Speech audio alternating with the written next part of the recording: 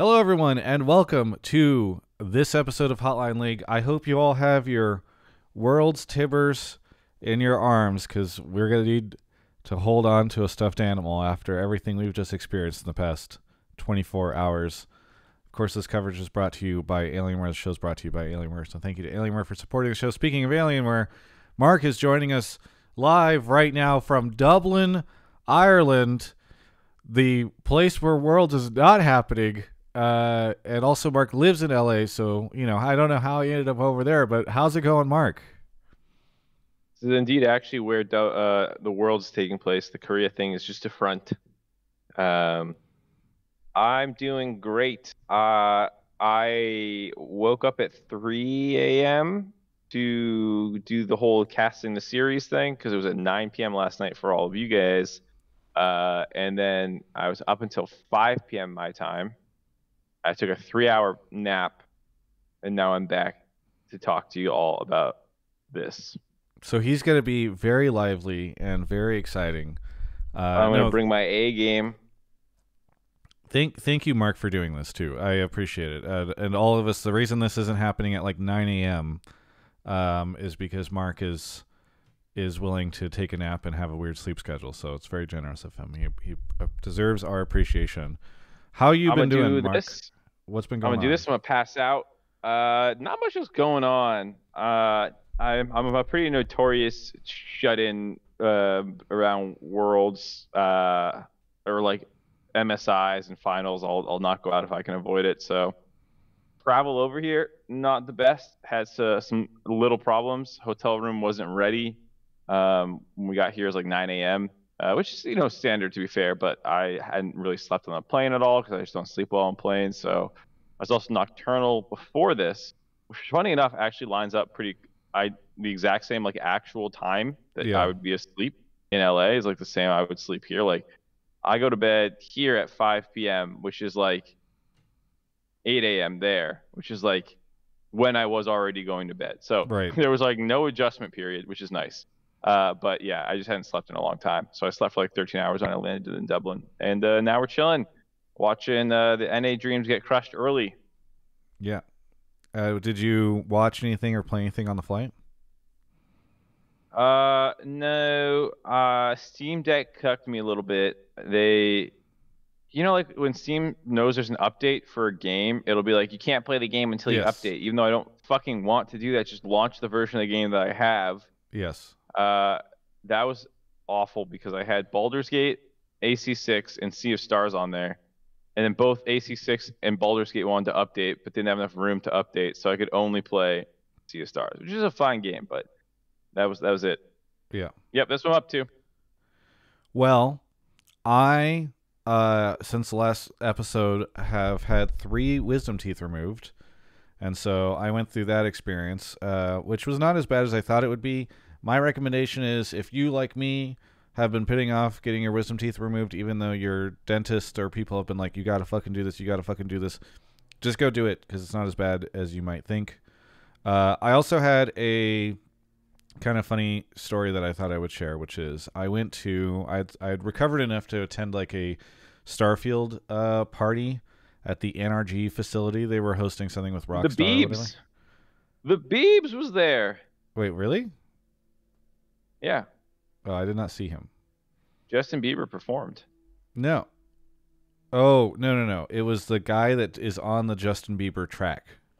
Oh, I got lied to. I heard it was the Biebs. No. It's Kid Leroy who is makes like a cameo on a Justin Bieber track.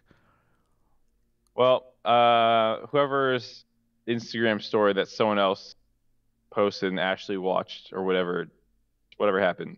Somebody lied. Okay, anyway. Yep. So while I was there, I met a lovely man who was like, yo, I watch your stuff all the time, blah, blah, blah. And he's like, I work in the music industry, and I have to ask you the question, what's up with why you like Olivia Rodrigo? And I was like, what? And I realized that the insinuation was, I'm too old to like Olivia Rodrigo. And this person didn't want to say it that way. And I had to explain like the whole thing that millennials love Olivia Rodrigo I later on, like, he seemed nice enough. We added each other on Instagram, and I sent him all these articles about millennials that like Olivia Rodrigo because it's a whole thing. But that was my boomer story from the past week that I thought I would share because I know a lot of people know that I like her. It was very funny that the Starfield event happened the night after. Like I You decided rage that quit? Starfield was too. Yeah, I rage quit Starfield. It was too shit to keep playing. I tweeted about it, and then I woke up the next night, and everyone was at a Starfield event, and I was like, huh. I don't think I was invited anyways, and I wouldn't have gone even if I was. But funny timing. Yeah.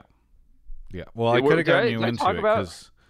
because a mutual friend of ours was inviting people on behalf of Microsoft. But I don't. Whenever somebody asks me who should I invite to parties, I never say Mark Zimmerman because I know it's just a wasted invite. Yeah. I mean, if I might tell you I want to go, but nah. So did I tell you what broke me in Starfield? I guess since we haven't done an episode since then, have I we? saw you tweet about it, but go there. You said there was a mission or a quest that Yeah. was really bad. All right, I'm gonna rant for like 2 to 3 minutes here. There's a Okay. mission called the Crimson Fleet, which people say is like one of the better quest lines in the game. In Bethesda games, like, oh, the main story's not that good, which it wasn't here, but they're like the side quests are the good ones. Those are the ones, the faction quests. So I want to do some bounty. I want to be like a pirate. I want to be a space pirate. This is a space pirate group of people that I'm trying to join up with. The initial way that you get into there is pretty cool, but the first fucking mission you do when you get to the space pirates is not anything to do with space piracy. The very first mission you get is like, we're going to go on a treasure hunt. X marks the spots, motherfucker. And the entire rest of the game is already a treasure hunt. The main story is a treasure hunt. There's nothing interesting about doing a treasure hunt. And you just fight fucking aliens. You fight like little like rats coming out of the ground. They're basically space rats that you fight for this entire quest. And when you get there, just to show you how disjointed this world building is, you get to the pirate fleet. One of the first things you see when you board their space station is like one pirate shooting the other one to be like, "Yar, we're rough and tumble space pirates." And then the leader's like some fucking doofus who's all like, "We got to get the treasure, man. Our organization's failing. We have no money. All we care about is money, but I'm going on treasure hunts. And all I want is loyalty. We care about money and loyalty, and that's it. And once you're in the Crimson Fleet, you can never fucking leave the Crimson Fleet. That's like their whole thing. So you go on this treasure hunt. At some point, you get separated. You and this other guy in the Crimson Fleet get separated from the main squad. And as soon as you're separated, this guy's like, let's fucking mutiny, bro. And immediately, after coming from Baldur's Gate, I'm like, I want to say no, and I want to attack him. There's no dialogue option to attack this guy. So I click through the dialogue or whatever to like entertain his mutiny because it won't let me decide yes or no yet. And I fucking shoot him as soon as I'm out of the dialogue option. First off, you can't kill him. He's invulnerable because, of course, Bethesda has to protect him so that you can do the storyline. And second of all, the people who were still in range from the Crimson Fleet aggroed me. They decided that I was the bad guy. So I reload the save file. I don't do that. I go through the mission. You can eventually talk to the leader guy, but you can't tell him that this guy's trying to mutiny. The most you can do is be like, he's lazy. You can like lie that he's lazy, but you can't tell him that he's mutinying. You do that, this guy gets kicked out of the Crimson Fleet. The thing that they just said, once you join, you're a part of for life, and there's no way out. But apparently, like if you're lazy, they'll just kick you out. Which they were like, word is bond for life. Once you're in it forever, gang. So like, fucking be ready. No, if you're lazy, they kick you out. Apparently, I just couldn't tell the boss that this guy was trying to mutiny. I couldn't do it. So then after that, it's like head down to the bar to talk to this guy and let him know he's out of the Crimson Fleet. So then you go down to the bar and you talk to this guy, and he's like, "Oi, what the fuck, mate? You got me kicked out of the fleet. Watch your back. I'll fucking kill you. I'll be coming for you at some point." And now I'm like, okay, surely I can attack him. No, still no dialogue option to attack this guy. So I, once again, just like click through, whatever, and I shoot him in the head. And again, I aggro the entire Crimson Fleet in the bar to attack me. I'm like, Bethesda, what the fuck do you think my reaction is going to be as a pirate when someone threatens my life? I'm going to fucking shoot him in the head. Second of all, I walked in here and someone shot him in the head. Like, I saw people shooting each other here. Third of all, you just said there's no way out of the Crimson Fleet. This guy's just walking out of here. And, like, you're pirates. You don't give a fuck about anyone who's not in the Crimson Fleet. So, like, the world building, the story, the inability to express myself through gameplay or make a decision, I was like, I can't fucking do it. And I Alt F4 and I uninstalled the game. It's so bad. It's so bad. So is it, here, let me ask you, is it bad or is it bad in relationship to Baldur's Gate 3?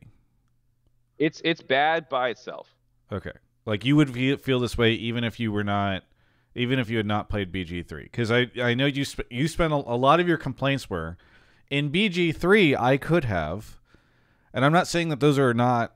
I'm not saying that you shouldn't feel that way. It's more just like I'm curious how much Baldur's Gate has like crushed It the ability for other games to do it their thing. doesn't look good for Bethesda that like when you play one and then immediately play the other. Yeah. But to be fair, Divinity Original Sin 2 had this level of depth 7 years ago when it came out in 2017 or 6 years ago. The other thing is beyond this like bad writing, you could call whatever it is, and like the stiff facial expressions and like all that stuff, the core gameplay loop just doesn't function. I just tried to like the first mission you do, I just try and play it the way the game presents it, but like you can't you have to pull up a scanner to like see certain things, but when you pull up the scanner it's like this like reticule over your thing to like highlight things as blue for what you can interact with because it's all just everyday looking objects. Like I don't know what chest I can open versus what's just like an environmental object that's just there for like immersion, you know? So you have to have this scanner up, but when you do it, one, you can't open doors anymore. So like there'll be a cabinet and I'll see that there's something in the cabinet that I want, but I have to take my scanner off to fucking open the cabinet. And also you can't stealth while like if you're stealth while the thing's up, you don't see your stealth meter while your scanner's up. And then you also need to have your scanner up to use some of like the special tools to like manipulate people in the game. And so like I'm doing missions for like this stealth company, and I'm like, I have to be stealthed to target them and do this thing, but I also can't see if I'm stealth now. So I kept getting aggroed. You get encumbered just by like existing in the game. Like the encumbrance system's totally fucked.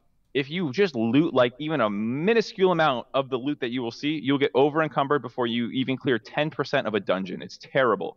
And then on top of that fact, when you go to sell this shit, the merchants only have like 5,000 credits, and you make it like that'll be gone selling your first 6 weapons. So you need to run around all town selling to like 8 different vendors, and then you need to wait 48 hours for them to get their gold back. So it's not even like they actually limited it from like an economy standpoint. Like the whole game is like functionally impossible to work. Like like the gameplay loop, just playing the loop that they present to you doesn't actually work, and it's baffling.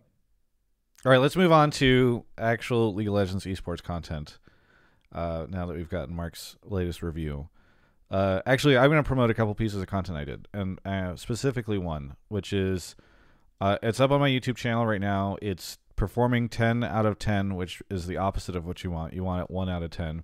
But we did Drew and I did a really fun video where we reviewed the new physical and digital editions of the Worlds Unlocked boxes.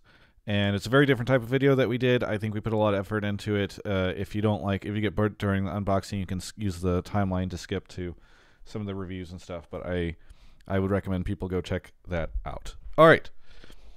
Let's talk about what's been happening. So one, Worlds Nothing. has That was not it. officially Good show. started. Good show, man. Glad we got on and did this. Nothing else happened.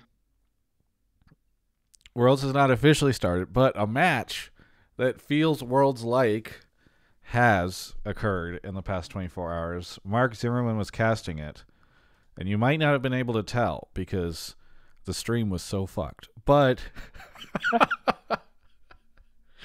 but that happened. So we'll talk about GGBDS on this episode. We will talk about Santorin retiring. And I think some of the other stuff that goes along with that, and a little bit more. If there's any other topics, Twitch chat, please shout it out. I know we haven't done an episode in about 10 or so days, because I was out last week.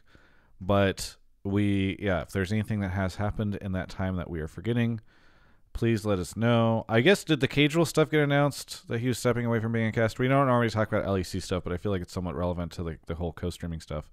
I think that it got announced in the last 10 days, so that's maybe something we can discuss. I forget, but Prince. Oh yeah, Prince leaving FlyQuest. I don't know if it's been confirmed yet that he's going back to play outside of the LCS, but we shall see. Mark, what's your sort of hot instant reactions to the GGBDS stuff? That stuff you couldn't say on air last night. I mean, that fucking sucked. I think we can say that as NA fans. I will say I think a lot of people said GG was favored.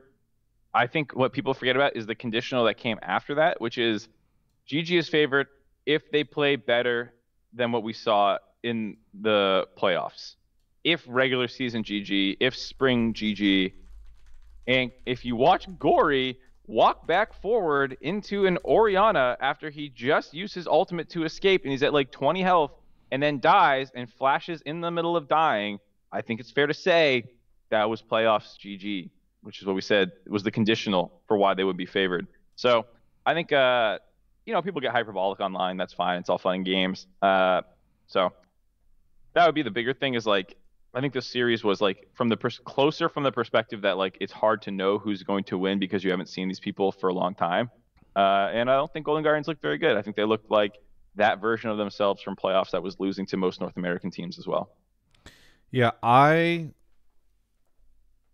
don't know. I expected at least it to be more competitive. I know that there were a lot of doubts about them, but given so many weeks of time before they came back to the stage, you really would have thought that they'd put up something more than a fight where they just kind of got rolled. And I don't know. It's so funny. I was really excited about this match. It makes sense that I, as a North American fan, would now feel bad about the match, but it's so. I feel like the fact that it was watchable during North American hours. I wonder how many people were like, "Oh, like this is 9 o'clock. I'll tune in, and maybe if this is cool, like I'll watch some Worlds this year." And then you just tune in, you see Golden Guardians get clapped, and you're like, "All right, everybody, I'll see you in January for the start of the 2024 LCS season." You know what I mean? Like, how many people were just like they're on the fence, and then this just sold them like, "Fuck it, don't even bother this year." Like I feel like it's so funny. It sets a tone for sure. Anybody who had any aspirations or hopes for North America this year. No, I mean like a lot of people like at around the Dublin office were like, because I cast that series, like, how you feeling, man? You good after that? And I'm like, oh yeah, that goes in one ear out the other at this point as a North American fan. Like that doesn't change anything. I mean, I'm happy for you that it does. I think for me, I still struggle. Like last night, because I have the shared wall with Kobe where he's in the other room and he was watching with his friends and I was watching with mine. And after it was all done, he just goes like, "Oh, I can't believe we just got slammed 3-0." And it's just I feel like North America losing is not as much of a surprise, but whatever, it's just that embarrassing. It's really rough. And then you see all the like revisionist history people that come out of the lines and they're like Kelby, for instance, in our group chat was like, "I don't know why anybody thought that this was going to be any different. Like, when have we been better than EU?" And I'm like, no.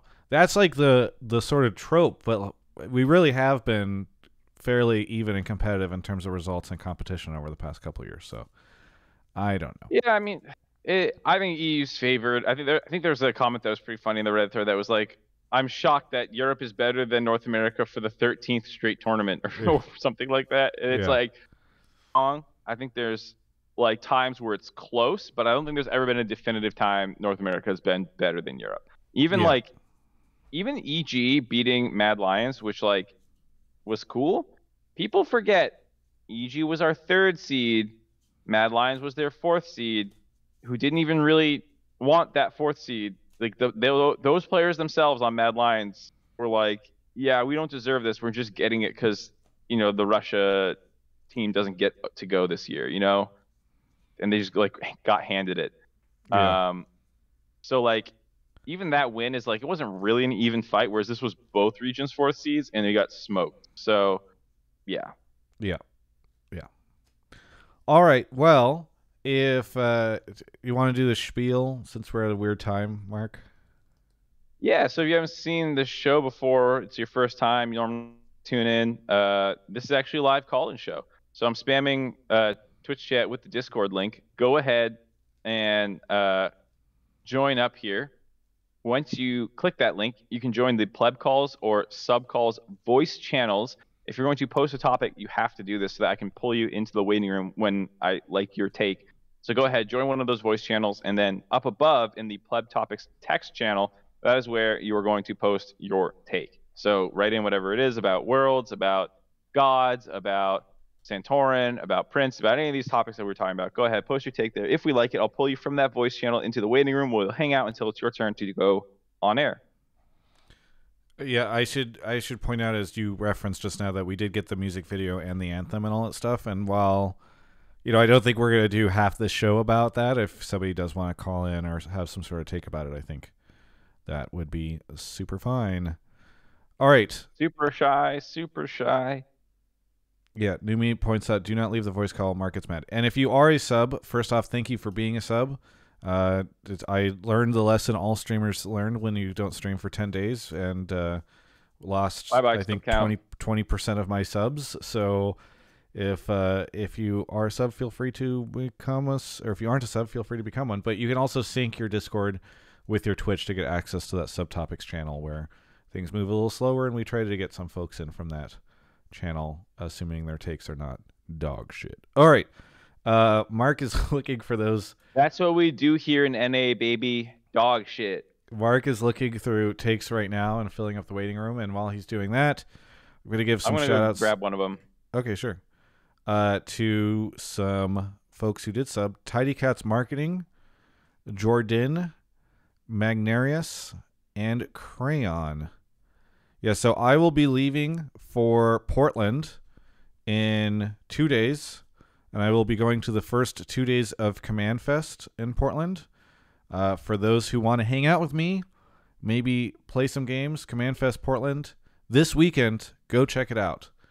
And then while you're at it, if you live closer to Salt Lake City, go check out MTG Summit, which is later this month in October. They have a bunch of cool VIP experiences if you grab the VIP badge. But that I will be there for all 4 days. I'm coming back from Korea right around that time. So, and they offered to host me as a guest for that event. So please check out MTG Summit. I'll be returning there. But Command Fest Portland. But I'll be leaving on Sunday morning, very, very early, to fly to Korea to cover media days and the beginning of asset days. We are hopefully locking in a partner that will see me doing some more Worlds content. We'll see. But somebody popped up out of nowhere here in the last week or so. So hopefully we'll get them going. But yeah, would love to see you guys in Portland and Salt Lake City. And if you're in Korea, let me know. If you watch the show and you're going to be attending Worlds while I'm there, that would be super cool. I'm here. Sorry about that. I was finagling the order to make sure. No, it was literally perfect timing because I was discussing my travel plans and all that stuff. So I was feeling. All right, caller, what's your name and where are you calling from? Hello, I'm Reassure, and I'm calling from Toronto, Ontario, Canada. Reassure, calling from Toronto. What do you want to talk about on the show? So my take is that just because Golden Guardians got kind of smoked in our first game, we shouldn't stop supporting the other NA teams at Worlds, but, we have to be considerate that we are kind of the fourth region at Worlds this year. All right. Do you want to elaborate on this a little bit? Sure. So I'm from Toronto, and I'm a big hockey fan, traditional sports, and every year I've been supporting the Toronto Maple Leafs. And I'm just saying, NA has been performing bad at Worlds for maybe 10, 12 years. Not too bad. Toronto went on a 19-game playoffs losing streak. So I'm just saying things could be worse. And just because we don't do well doesn't mean that we should stop supporting our players. Well, I mean, when you put it like that, like Boston has had like an 80-year drought or whatever it is for the Red Sox. Was it the Cubs or someone was never winning? White Sox? I can't remember. One of those fuckers never won. Chicago. So you're right. This is the beginning of what could be a millennia-long or a century-long, losing streak. I don't like that. That doesn't sound fun. By the way, shout out as you're discussing supporting other Worlds teams, we see Steve from Team Liquid hanging out in the chat. So I'm sure he appreciates this take. So your name is Reassure, right? That's what it was? I love that you're trying to reassure us that we should continue to support. What makes you think that we are let me ask you this. You say, even though we're the fourth best region in at Worlds. Is that drawn from your watching those games last night? Do you think that like we should look at that and the takeaway should be, okay, well, clearly we're the fourth best region if we're gonna get clowned on that hard? I've been watching League of Legends professionally since around 2015, and just over the years, it's kind of built this standard that NA is not necessarily not as good as Europe, but definitely the performance at international events is not the same as theirs. Sure. It's like those those kids. It's like I'm not bad at that subject. I'm just bad at test taking. Like Yeah. North America's actually better at League of Legends than Europe. What you just don't realize that we're just worse at international performance. Yeah, we just perform worse on stage at international events, but we are better than them competitively. Yeah. And if we ever got a way to prove that didn't require an international event, people would realize that we are the better team. It's just not great at this.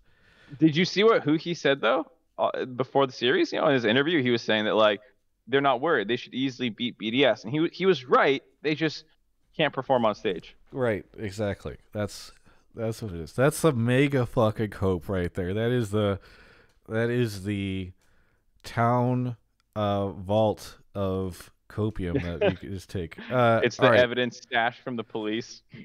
So yeah, this kind of goes back. The rest of your take kind of goes back, reassured to what I was saying at the beginning of the show, which is I wonder how many people tuned into that match and are now just like fuck watching the rest of Worlds. But that's not your takeaway. And your takeaway is just because sometimes you gotta support a team for a very long time or a region for a very long time before they can do it for you. It's not even if they can do it. It's they're our boys. We gotta support whether they're winning or losing. Doesn't matter if they win at the end. I'm still gonna tune in, watch, show them the love. What he's saying is we don't need no fucking fair weather fans out here in North America. Fair, I guess. So, yeah, I mean, I get that. Let me put it this way. I do think, okay, the question is, what does supporting look like, Reassure? Do people need to tune in and watch these games? Are you going to be staying up or waking up early, I guess I should say, to catch the, Team Liquid games or the Cloud9 or NRG games? Unfortunately, no. I have to work, so sleep is required for that. But definitely not going to be losing faith in NA as a region over, just losing a couple games at international performance. I think regardless of if we do the whole 0-6 again, I'm not going to stop watching the LCS. It's not going to affect my overall view of the LCS as a region. Yeah. I mean, to his point, like if you're a fan and you just want to support North America, you don't have to wake up and watch it live. I think just like posting good vibes, cheering on the players, tweeting nice things at them. Good luck in your match today, whenever you can, or if you're on Reddit and you leave a comment, go for that kind of stuff. You don't have to. You don't have to subject yourself to the losses. Let them do that.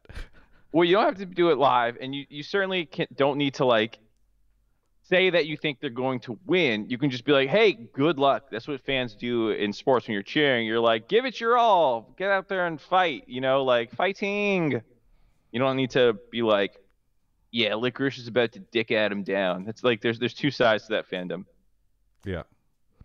Yeah. I think that yours is a noble and fair suggestion, Reassure. I feel like the people who are planning on supporting them will continue to do so. The people who don't, I don't know. I feel like we've already lost a lot of the people who are not interested in teams that are not top tier. They've already decided to move on. So I think we've lost those people a while ago. And well, I think fair, but sorry, Mike. No, you go first. And if we do catch our win, I'll be here waiting, and it'll be even more hype when we do. Yeah, very good. I think my thing that I was gonna say is like, there's always new fans churning in, and it's always someone's first world championship as an NA fan. So Travis and I are jaded. We're joking about it. Like emotionally, neither of us were probably that big of like that hit that hard. But if you were like your first or second year as an NA fan, you're like, ouch. ouch, that wasn't even competitive. We got destroyed. That probably doesn't feel good. As well as if we did beat Europe, I think the North American fans who might be jaded like us would suddenly have a little bit more interest potentially. So that is unfortunate. Yeah. It's my second year. Yikes, says Princess Kiami. Yeah. Well, welcome. Welcome. Now you get First to watch time, them lose at terrible times for your sleep schedule. All right. Reassure, thank you for the call. Anything you want to shout out before we go on to the next caller? Yeah, I'd like to shout out Alienware. I'd like to shout out you guys for making my drives to hockey so much more interesting. And also a special shout out to Mark. Last night was rough watching you on stream, man. That must have been really tough with the other EU casters. I had to. It was a lot of fun. I actually did enjoy it, and I'm happy to like ham up the depression on camera for the memes. And so like I knew that they were gonna like do their dance or like jump into each other's arms and stuff like that. Like, and I know that when that happens, I need to like look extra dejected for that freeze frame, which the Lowly Sports website or Twitter account had a lot of fun with. The X account, excuse me. Yeah, you can say Twitter. I don't care.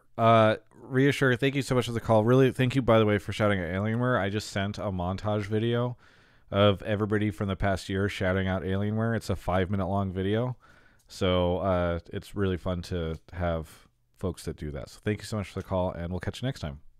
Okay, thank you guys. All right. I did add somebody to the waiting room, by the way, Mark, because I want to see you fight them. So okay, I'm gonna stick to the order for now. Yeah, you do whatever order. I don't mind. I just at some point in time. All right, thank you to where are we? Magnarius, Crayon, the Lotus, Skidnitch, 86, America Vespucci, Chimera, Coco de Luna, and Frost Queen Ash. Thank you, everybody, for the subs. We got Xcelsior is here. Xcelsior, where are you calling from? I am calling from Washington, D.C. Washington, D.C. And what do you want to talk about on the show? I want to talk about how, at least to me, it appears that the LCS bracket did not select the fourth best team in Golden Guardians. I feel that their playoffs run really demonstrated a lower level of performance than the regular season. But regardless of whether it did or did not select the fourth best team and whether UG would have done better, it was still, in my opinion, the biggest collapse that an LCS team has had going into Worlds. I get that it's the Worlds qualifier. Basically, in the history of the LCS, the difference between the regular season and everything after that was, they lost 3-1 to NRG in a pretty bad series, beat Dig, which I guess is fair, and then lost out to TL. Xcelsior, we're getting your Discord pings through the microphone, so everybody listening to this is going to think that they're getting Discord messages. Everyone just got a message, actually. That is what happened. Everyone did indeed get a message. System-wide. It's the emergency alert, the U.S. emergency alert, like the text messages. They're now sending Discord messages as well.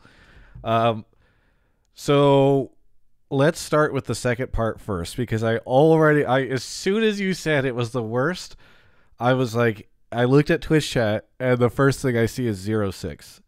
And I really do feel like the TSM collapse, they were our first seed. They just lost and lost and lost. It wasn't even, it wasn't just across one day or one series. It was just a 0-6. I feel like that is, at least in the recent memories of people, going to be a worse thing than Golden Guardians losing in sort of this like monkey match with the Simpsons meme and the day before Worlds or whatever. I don't think that it's the biggest collapse ever. I don't know if you feel differently, Mark. No, I definitely don't. I think the TSM being the number one seed, the 0-6, was much worse. I think this doesn't feel great. I think there's a lot. I see people talking about it right now. I think there's people who, and I am not like, I'm like 99% certain on this. I could be the 1% wrong, but like people are, especially in the Reddit thread, are like really overstating the practice difference that these teams had. And like they're trying to make it sound worse for Golden Guardians than it was. And like I don't really care if people are memeing, but I think there's actually just a lot of misinformation. about that. No, Which, because like, to people me, don't doesn't make- understand logistics, right? They're just sort of like a game ends and then you just start. It's like a progress bar. You just start filling it up in terms of practice, and that's not. You can elaborate more on this, Mark, but I think that's Yeah. kind of how people think about it. Yeah, they're like, well, Golden Guardians finished their season first, so then they must be scrimming amazing teams from now until when they play BDS. And what happens is actually everyone fucks off, and you have no one left to scrim because you can't convince the other world-bound teams to scrim you right now, and all the other teams disbanded. So they don't really have like that month bonus time. It's like really hard to get value out of. You have to do the McDonald's scrim roster stuff that BDS was talking about, people that they were scrimming. I could be wrong, but I'm pretty sure Golden Guardians got Korea 1 or 2 days before BDS. I think Because- that's probably true. Yeah, that's what I heard, because there's no one to scrim in Korea if you go super early. I mean, like, maybe you can get the Korean teams if they're practicing, but you also have to wait for like the right patch to come out and stuff like that. So like, you can do that. And as Raz said, I think Golden Guardians actually started their scrims after BDS. So like, you can actually make the case that BDS playing a month later into the, or like however long it took for their regional finals to wrap up, actually gives you better practice because you're scrimming against teams who are still in the hunt and in the proper practice environment for that month-long time. So like, this idea that somehow like Golden Guardians had this massive advantage in prep because their season ended earlier is actually wrong. Like, it actually sucks dick to have a month off that you have nothing to do in. Now, that said, I know this sounds like cope, so I'm going to state it flatly. It didn't fucking matter, all right?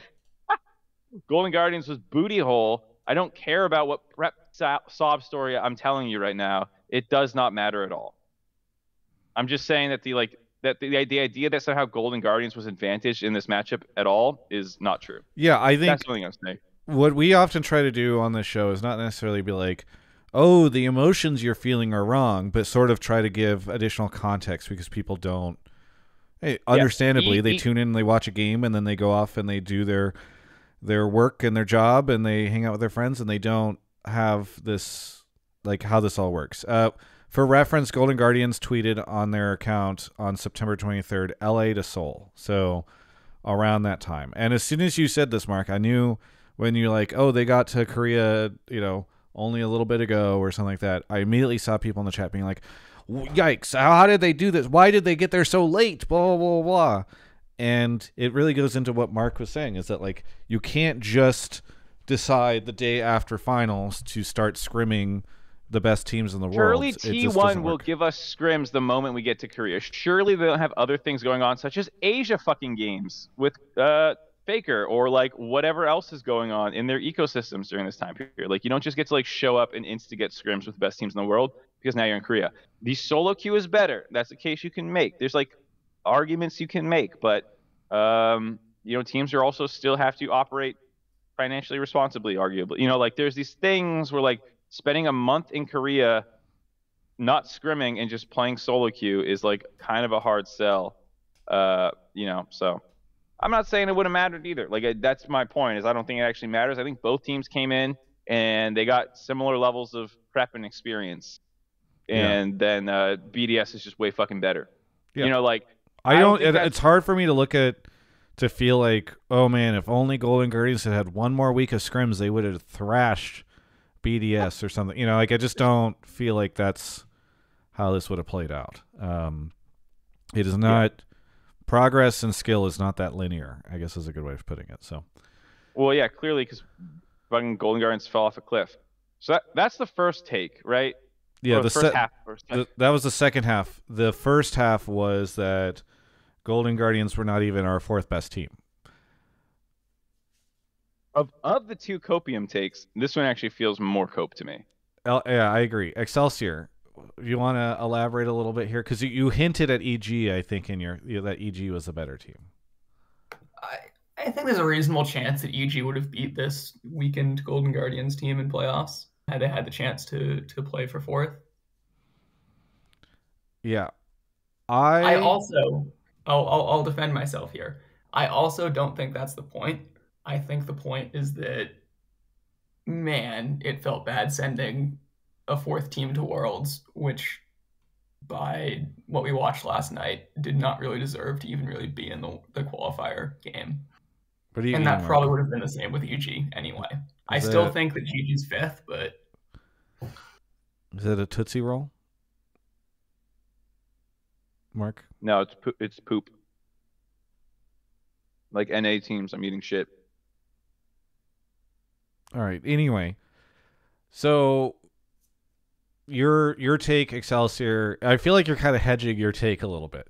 You're like, listen, Golden Guardians probably ought to even the 4th best team, but like they were the 4th best team and EG was the 5th best team. But like it felt shitty to send them because maybe we could have sent EG.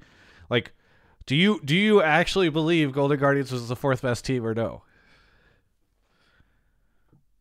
I think that Golden Guardians was the 5th best team. I think the result would have been similar if we'd sent EG. Okay. And I think it's just bad all around as NA fans. Gotcha. I'm not saying that, oh, scrim. I'm not complaining about scrims. I'm not complaining about, oh, the bracket wasn't seated properly. We sent the wrong team. It just is not good. Well, I think all NA fans. I don't think it's a hot take to say that it's not good that Golden Guardians lost. We'll certainly agree with you there. Yeah, I think EG was also collapsing at the end of the regular season, so I didn't really have much more faith in them. So it's kind of a moot point, which you already said. I think it's true that a lot of the brackets are not constructed in a way such that the 4th seed had to prove that they are better than other people who also might have lost a little bit earlier in the tournament, because you would need like a gauntlet style losers bracket thingy to kind of do that, maybe. Yeah, at a certain point in time, it just becomes, what's the point of the regular season if you're like, we're doing nothing. We're doing everything we can to make sure that the top 4 are the best 4 in this exact moment, and everything before this hardly matters, That plus the fact that like the same thing is also true for Europe. Like BDS was getting more love, it felt like, from Korean fans than like European fans coming into this series almost. It wasn't like BDS was this like surefire, hot 4th seed that everyone's like, ooh, they got a lot of talent. They just got to pull it together. People have been hot and cold on BDS. So like, yeah, it wasn't like, I think both regions were equally well represented as much as they could be in this series, and reality hurts. Yeah. All right. Anyway, thank you so much, Xcelsior, for the call. Anything you want to shout out? Dash used to shout out on the cast all the time to be good to each other, which I think applies. And for the victims of the way the world is, I'd just like to say that may their memories be a blessing. Thank you. Thank you for the call. We'll catch you later. All right. Moving on to the next caller. Mark is off. Greatness in the making says, I just wish the FlyQuest experiment succeeded. I mean, I wish a lot succeeded. Thank you, by the way, to 11 Orphan for the 2 gifted, Zemelkai for 30 months, Reassure gave a sub, Avura for 48 months, 4 years, holy shit, and then Irish Blizzard for 66. Sammic is here. Sammic, where are you calling from? I am calling from Lansing, Michigan. Lansing, Michigan, and what would you like to chat about? My take was, with Prince potentially leaving the LCS, I think it's time to stop the rotating wheel of imports here, which I know you've talked about quite a bit. However, my take is it's not actually a team issue to solve. I think it's Riot LCS issue to solve. Oh, boy. Okay. Mark, why don't you get in? Because I feel like we all know what I'm going to say. Well, let's give the caller a chance to elaborate. Sure. So just to be clear, it's not like Mark in the broadcast. It's more like the Jackie Felling and whoever the new commissioner is, which I don't think we have one. So I think, I think you made a video about this, Travis, where it's teams trying to be super competitive with bringing all these imports that caused the problem. And I don't agree. I think that's kind of what teams should do is stay competitive. But, leagues can change to help the product be more entertaining. It's pretty common in T sports. You see it with the NFL. They changed rules. You can't hit the quarterback because that's a big deal. And the NBA just made a rule that if teams sit both star players in one night, that they actually get fined quite a bit of money because people tune in to watch them, and it was hurting the product. So the NBA made a rule you can't sit both stars. That way more people watch. And I think it's kind of similar with Riot, that I think players coming in and out all the time, and fans not getting connected to them is hurting the product, and they need to change some rules to kind of stop that from happening. So first up, Travis, I think they can hear my Skype messages. Raz is saying that, which I think is a low priority to fix. I'll just stop typing at you, but just letting you know. I like your point about like sometimes regulating bodies need to protect the environment from itself, because sometimes companies and entities act in a way that is not beneficial for the long-term health of a system, and they act selfishly. You can make that case about a lot of things. So yeah, regulations around teams and how they're operating from the governing body is something I think should be done in situations where it feels like it needs to be done. I like your NBA example. That's a really good example of like, yes, it is, best for the league, or for an individual team to sit its star player once they've amassed enough wins that they're going to make a playoff push, and you want to sit them so they're not getting burnt out or whatever. And like, I don't want them burnt out either. To be clear, you don't want your pro players breaking down and whatever, but also fans want to watch the good players play. So if North American League of Legends having a problem where teams are too trigger happy with their roster signings and dismissals from outside of the North American ecosystem, finding ways to limit that is good. I don't think Prince is the kind of pro player that I was not excited to have in our league. I thought he was very good when he came over. He had a pretty good start. He was very charismatic. He did a lot of content. He put his best foot forward. I think he actually was very, very good. And I would be happy if he could stay in the North American ecosystem. I don't think he will. I think with the potentially lowered salaries that we're hearing grumblings about heading into next year, I think a lot of teams aren't going to try to entice him really, especially after having a pretty weak, ending to it. So I'm sad that it's ending this way. I think he's not the best example necessarily of this, because I would have liked to have seen Prince stick around longer. Yeah, the people are talking about the double if Prince shirt exchange was great. I think he gave us a lot of our best moments when he was able to in Spring Split. And so that's why like I'm ashamed he's a casualty of the FlyQuest experiment just failing. But it is difficult for fans. If you did get attached to Prince, then now he's gone. So yeah. Travis is still clicking around on his PC, it looks like. Yeah, Yeah, he's and dead. I like Prince in the league as well. I don't think he was a bad addition, and I'm not anti-import. I'm just anti, come in and leave. So I thought he was great, and I got excited to watch him play. But I could say the same thing about Perks and Sword Art, and Alfari and a bunch of others. So I'm very happy if we import great players and great talent. They want to come to the league. I just think Riot could do a better job of saying if you're going to bring somebody in, you need to commit to them for a longer term, 2 to 3 years, etc. Yep. And we talked about some solutions before on this podcast. I don't know if you've caught them, but definitely a slot that you must assign to a pro player that teams get every 2 years or something like that. I think is a decent suggestion to limit the fire and forget mentality. It feels like that exists right now. Travis is seemingly on fire. I will guess what his reaction would be to this call would be to tell you no. Imports are a great thing. He can never get enough of them. If anything, we should loosen the import restrictions and allow the floodgates to open. And there's actually too few imports in North America. I think that would be his take. And if he disagrees, he can tell me. But he seems to just be nodding along. Podcast listeners, you can't see it, but he's giving two big thumbs up as he tries to troubleshoot. Is he trying to talk into a webcam microphone? Yes, I am. Hello. Oh God!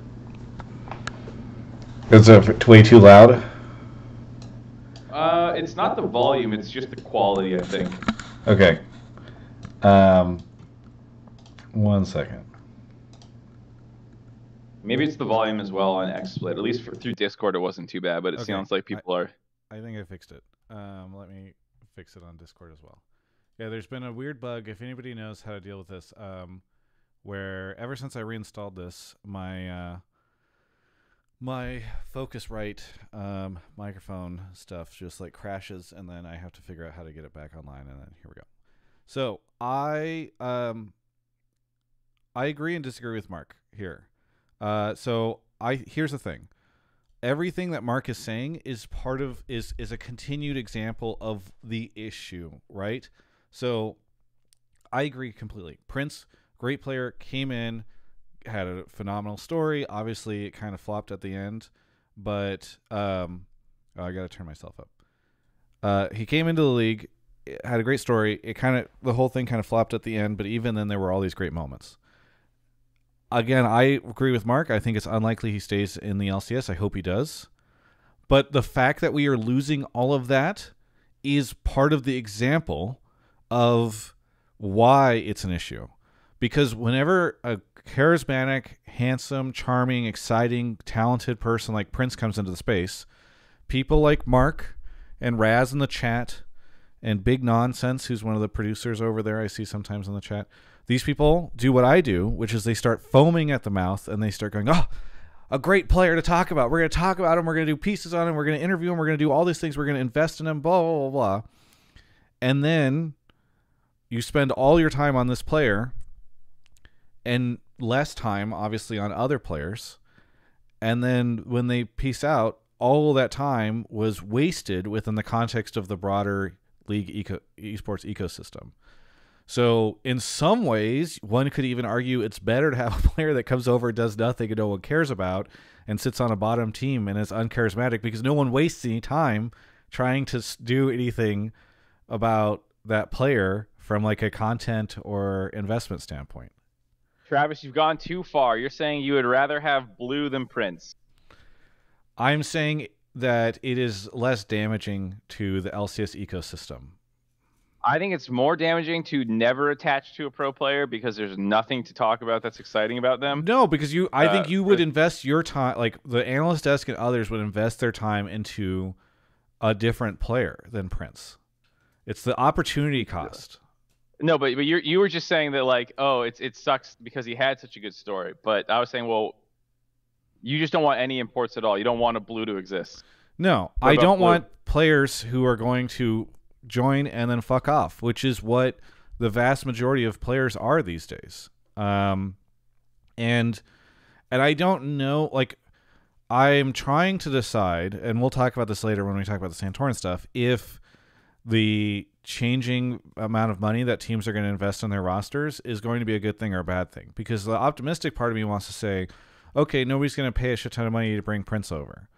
The part of me that has just become jaded and frustrated with the league is like, oh, they're just going to find a player that nobody's ever heard of from a region that people don't really follow and bring them over for 1 year and then like get rid of them afterwards, for lack of a better term.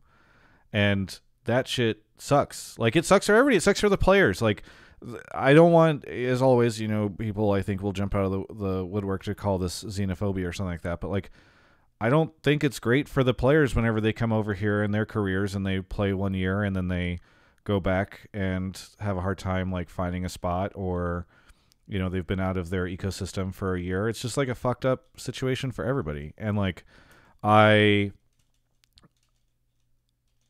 don't know. I just think, okay, here's the shit that, okay.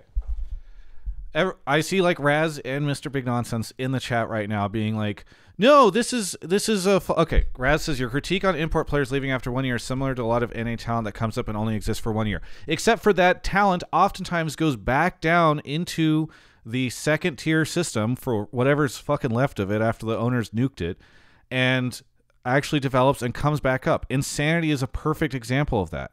Prince is not going to go back down into the second tier ecosystem of League and then pop back up again like a year later and continue to the story.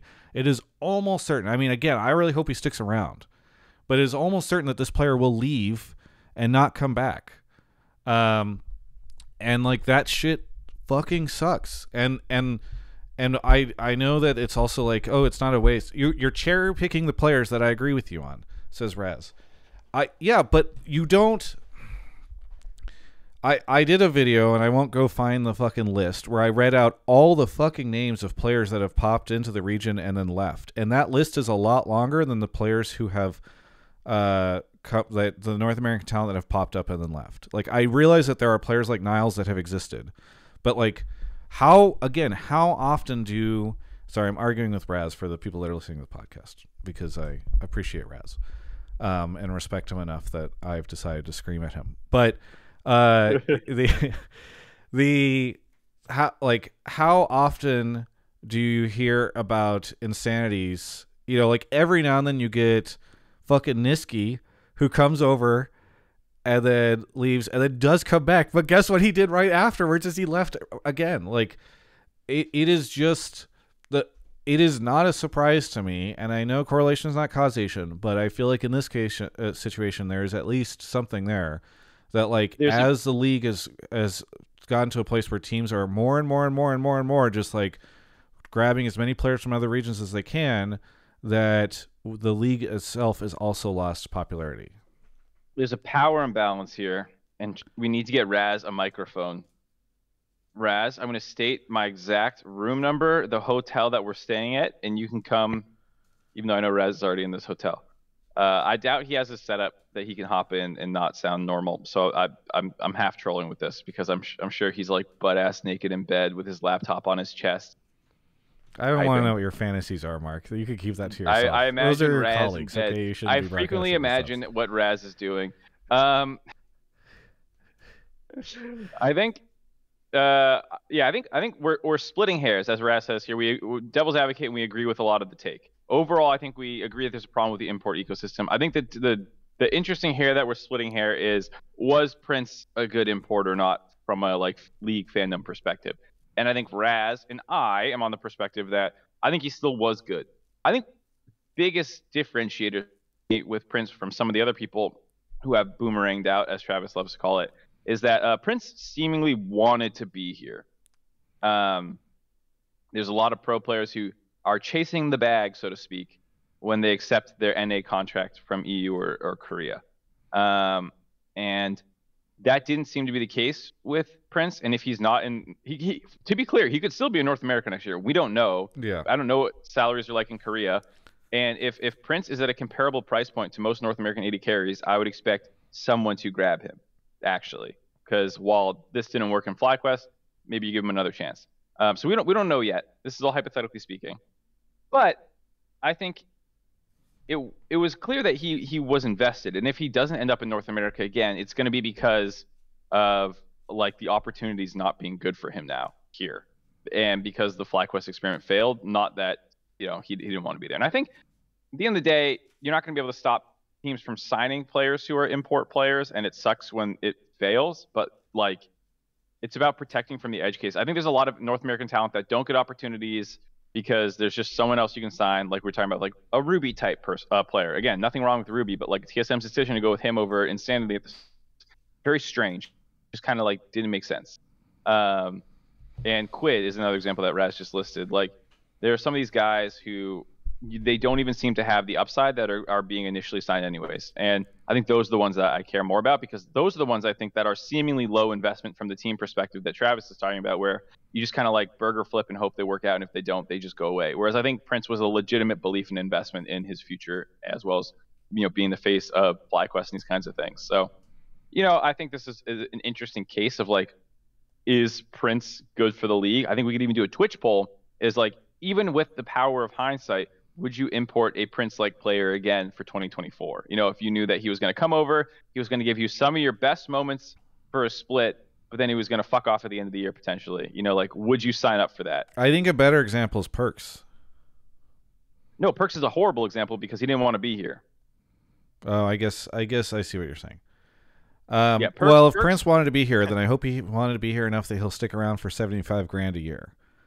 Because like yeah, I mean that's where we're gonna find out how badly he wants to be. And I shouldn't say that if he's not here, it's because he doesn't want. Obviously, like there's a world where 9 teams do not try to acquire this player, but I mean, you even acknowledged a little bit in the beginning, Mark, that like you were like, oh, if the rumors are true around what people are offering, like I don't expect he'll stick around. Like, and obviously, it is not as binary. Decisions are not as binary. You don't choose a job solely because of the money. You choose it because of the money and other things, and that is, I'm sure, going to be a factor. But it is true that like it is hard to imagine that he sticks around for like league minimum, even if he does quote unquote want to be here, you know? Yeah, because the reality is, and to defend Prince, like a mindset that Prince might have is, if you're going to be getting the minimum anyways, I'm going to go to the more competitive environment back in the LCK. You might love North American culture, you might like the players, but if at the end of the day your belief is that you want to go to the World Championship and succeed with people, you know, like you have a better chance of doing that in Korea. Already there are NA prospects doing that. A young jungler called Griffin apparently just got signed to the T1 Academy squad, I believe. You know, like this is not just Korean players who are going back to Korea because they think it's the best chance for their future from a career performance perspective. That's happening with our own NA prospects as well, which is also a concern to look at. So the last bit I want to get here is that Sammic was suggesting that this is on Riot to fix. What would you like to see Riot do, Sammic? Yeah, so I agree with what Mark said, actually, that Prince was good for the league. And I actually liked him being here. The issue I had... Yeah, you can be wrong. That's fine. Just okay. It's the latest casualty is the one and done. So what I would like to see, not sure if it's possible, but in a perfect world, if Riot could set, you know, they set minimum contract, I think they have to pay X amount. If they could set a minimum year for imports to say, okay, if you're going to sign an import, it has to be at minimum a 2-year or 3, I think it should be 3, but let's say 2-year contract. And then on top of that, you have to have a minimum guaranteed salary of like 70%. That would, to me as a fan, would make it more exciting when we sign the Princes and the Berserkers, because that's saying, you know, not only do we believe in this player, but we believe in him for a couple years. He's going to be here for a while, and if he flames out and we bench him, we're going to have to pay a lot of his salary. So I think that would still allow the really good imports to come in, and what it would stop is what Mark talked about earlier. It'd probably stop the rubies that you bring over, and if he didn't work out, well, you can bench him, but you're still going to pay a lot of his salary, and you're stuck with him for a couple years. So yeah, I think the challenges are is you don't want players to end up in contract jail, which is, I think, a little bit of what could happen there. If you give the players the ability to opt out instead of the teams, maybe that works better. Players could leave, but teams couldn't bench them or cut them after a year and say, sorry, it didn't work out. You know, we're redoing the whole roster, etc. Yeah, I worry about that you might be giving the players a little too much leverage in that environment, and they can abuse it. I mean, it's a great way to stop teams from signing imports, because I think at that point in time they just wouldn't, because the risks are too high for them. But I saw who was it that said Sir Bunnies, I think it was in the chat, said Riot can't be in charge of fixing this, and your take is that they can. And I think part of the reason why I think they can is because they're also in charge of setting these fucking minimum salary caps that we're seeing around, or sorry, salary caps and luxury taxes. And that to me is an acknowledgement of, we have to help the teams from themselves.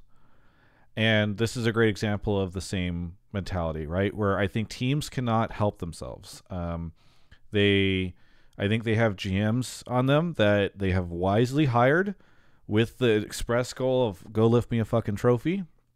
And the GMs very wisely their incentives are to lift that trophy, not to build fandom for the league, not to worry about the longevity of the team, not to worry about all these different things. It's to fucking win a trophy. And the shortest path to do that, in their mind, oftentimes, and I think many of us would agree that this is sound reasoning, is to go find an amazing player who's already tearing it up in another region. It's certainly a lot faster and easier than doing the multi-year developed talent thing that other region or other teams have had to do, like EG and Golden Guardians. And I think that those GMs are incentivized to win at any cost, and that winning at any cost has led us to the situation we're in. And Prince just continues to be a thing. And by the way, shout out to everybody. I see you in these comments. Whenever FlyQuest tweets out goodbye Prince, and I see you all hitting them with the fucking boomerang emote and tagging me on Twitter, I love it.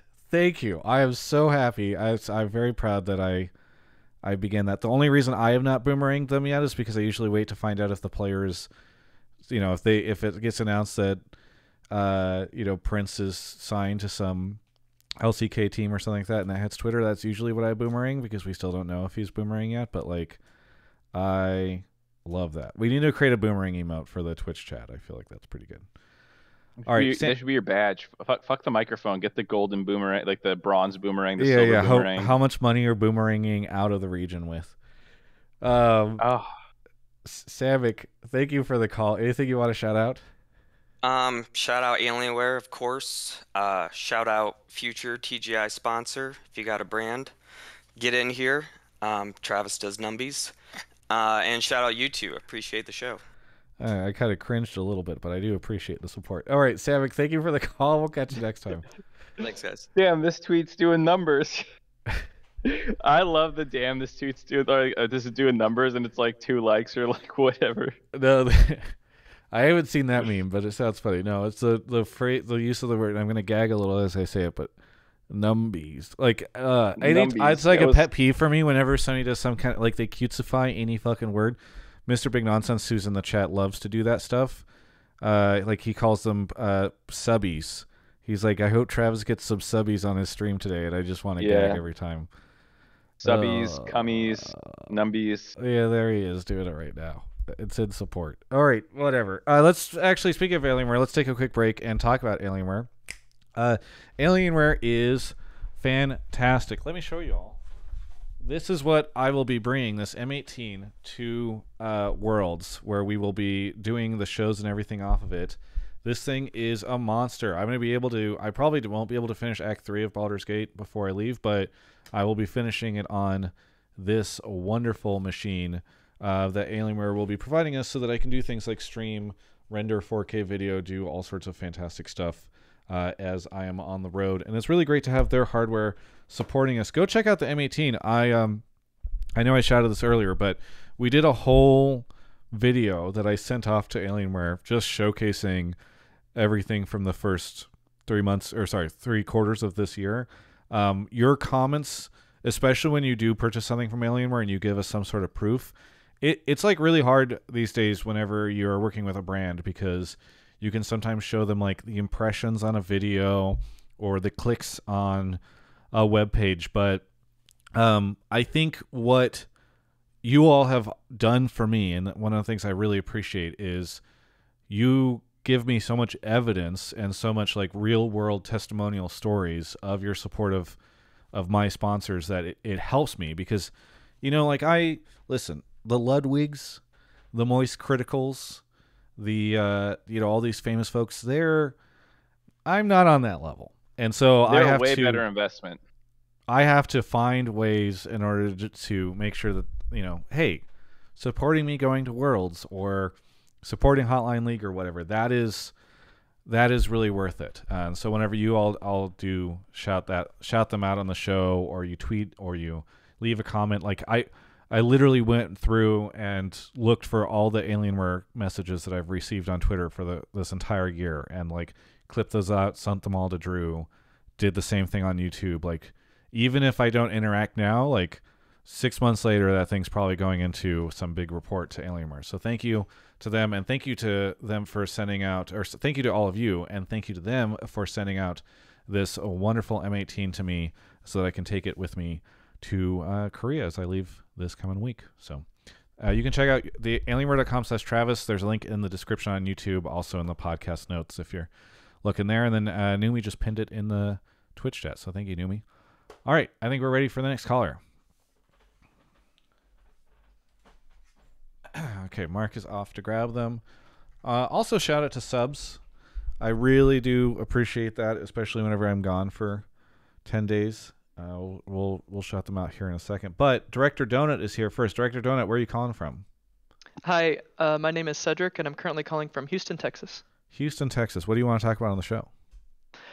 My take is GG's performance highlights why Riot has not wanted more than 3 teams per region at Worlds. Oh boy. Okay, here we go. We'll pair this with the Michael Don take here in a second, Mark. But okay, after he's done, I'll pull Michael Don. Yeah. Why don't you elaborate a little bit on this, Donut? So at first, I'm just gonna very briefly, because we've already talked about GG. But it's cool as cool as it is to see teams and players at Worlds, and as excited as I and many NA fans were for GG, it was not a big surprise that the games went the way that they did. The games went very similarly to GG's games in playoffs. Gore specifically continued to make unforced errors, had troll builds.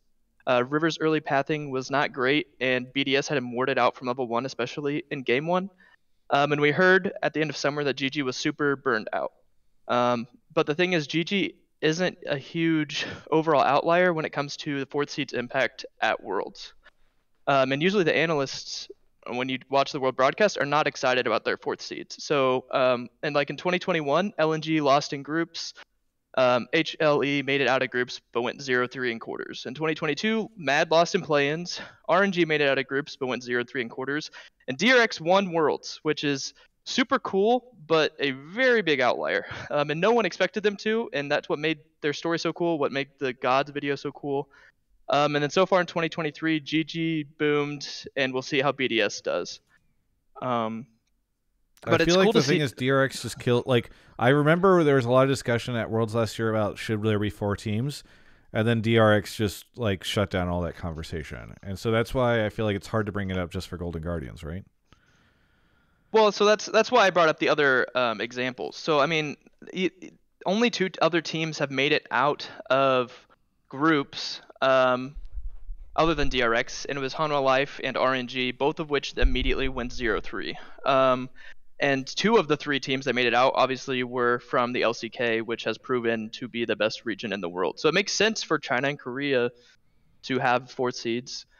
I think it's cool to see more teams, especially if they do okay. But it hurts. It also creates an opportunity for something like the GG thing to happen, where a team that's already been struggling and shown weakness to then just faceplant in front of a massive global audience.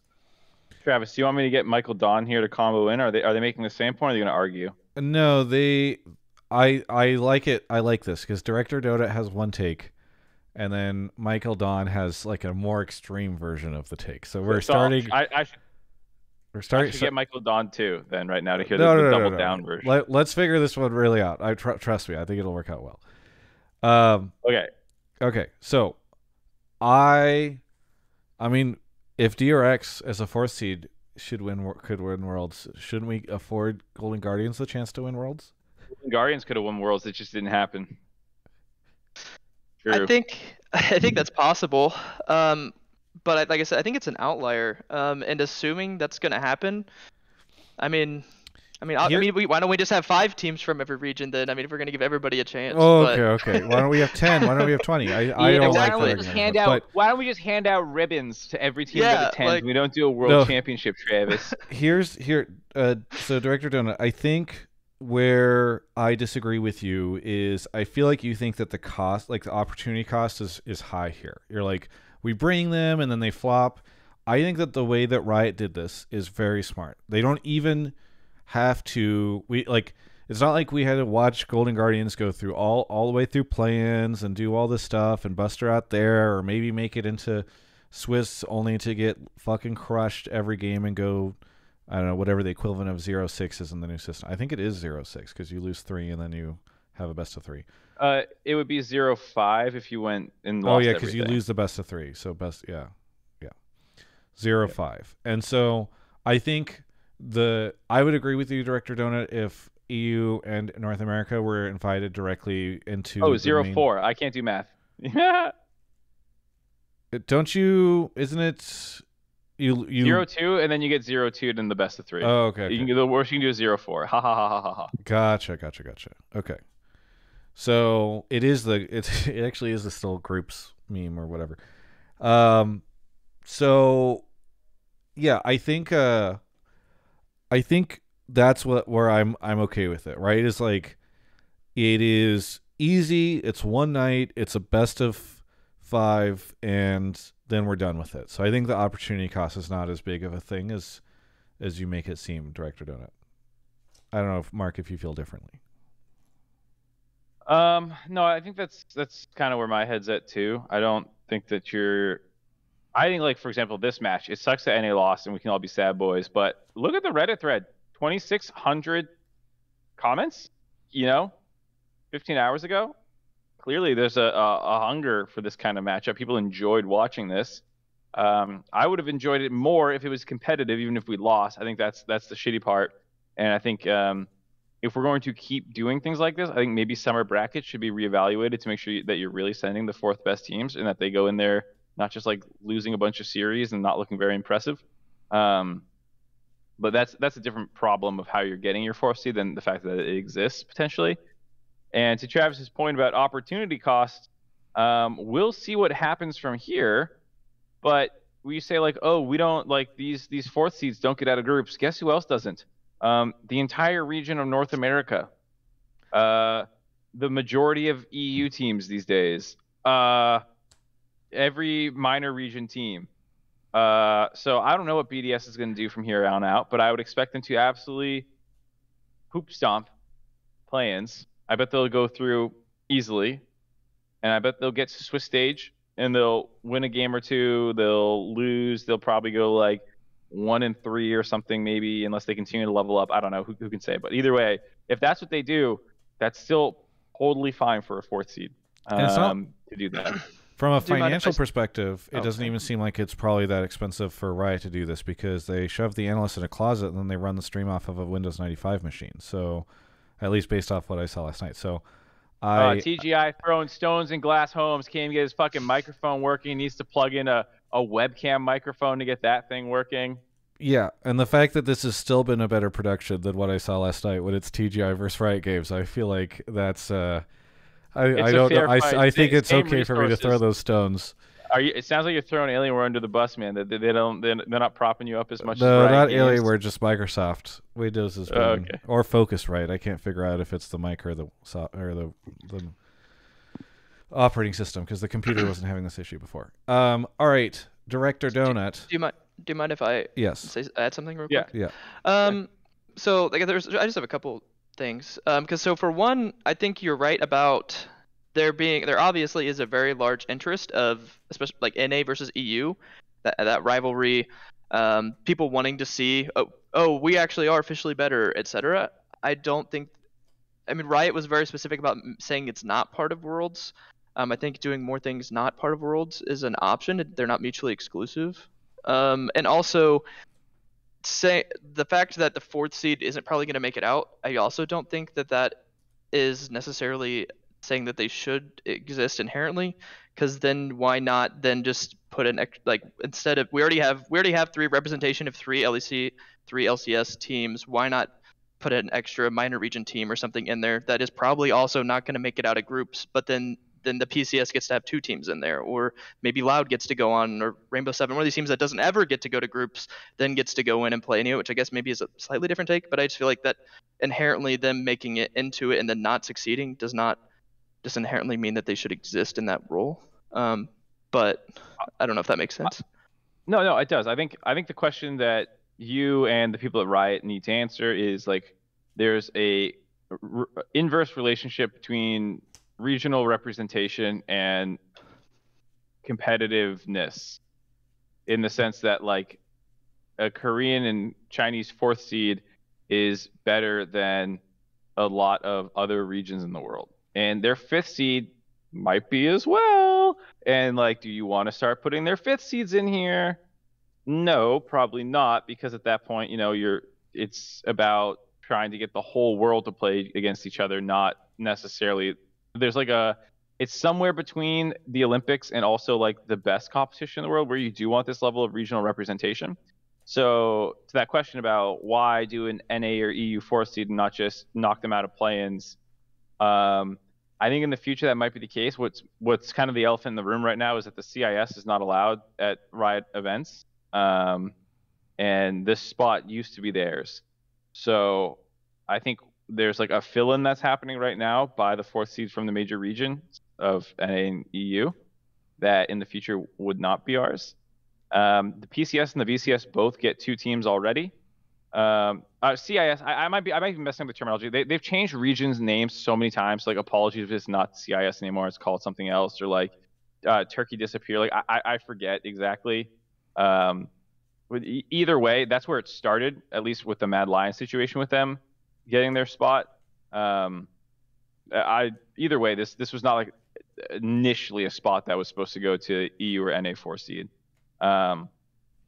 So point is, I don't think that this is the ideal setup, and I think it's fair to say I would prefer to watch just minor region and emerging regions teams fight in play-ins, and the 2 best of them join the main stage, and EU and NA 4 seeds don't need to exist because they're dog water. If that's your take, I can't necessarily disagree with it. It's just what you value, Hey, DirectorDonut. That's fair. Thank you for the call. Anything you want to shout out before we go on to our next caller? First, I just want to remind all North American fans that we actually currently have 3 teams in the group/Swiss stage, so it's not time to press the panic button yet. We actually have time, and actually because we don't have any teams in play-ins, we have time to refill our copium tanks and be ready for the 3 teams that we were generally more excited about at Worlds anyway. I want to shout out my wife. I want to shout out Alienware. I'm going to shout out Santorin because he made me want to be a jungler when I started playing in 2020. Shout out to Travis for getting me into Magic, and shout out to Mark and Raz for representing NA on the broadcast last night. Very good. Thanks. Thank you. That was great shout outs, by the way. I loved all that shit. Thank you. We'll catch you next time. Thanks. All right. Michael Don time. Are you going to grab him, or do I grab him? You got to do the audio check.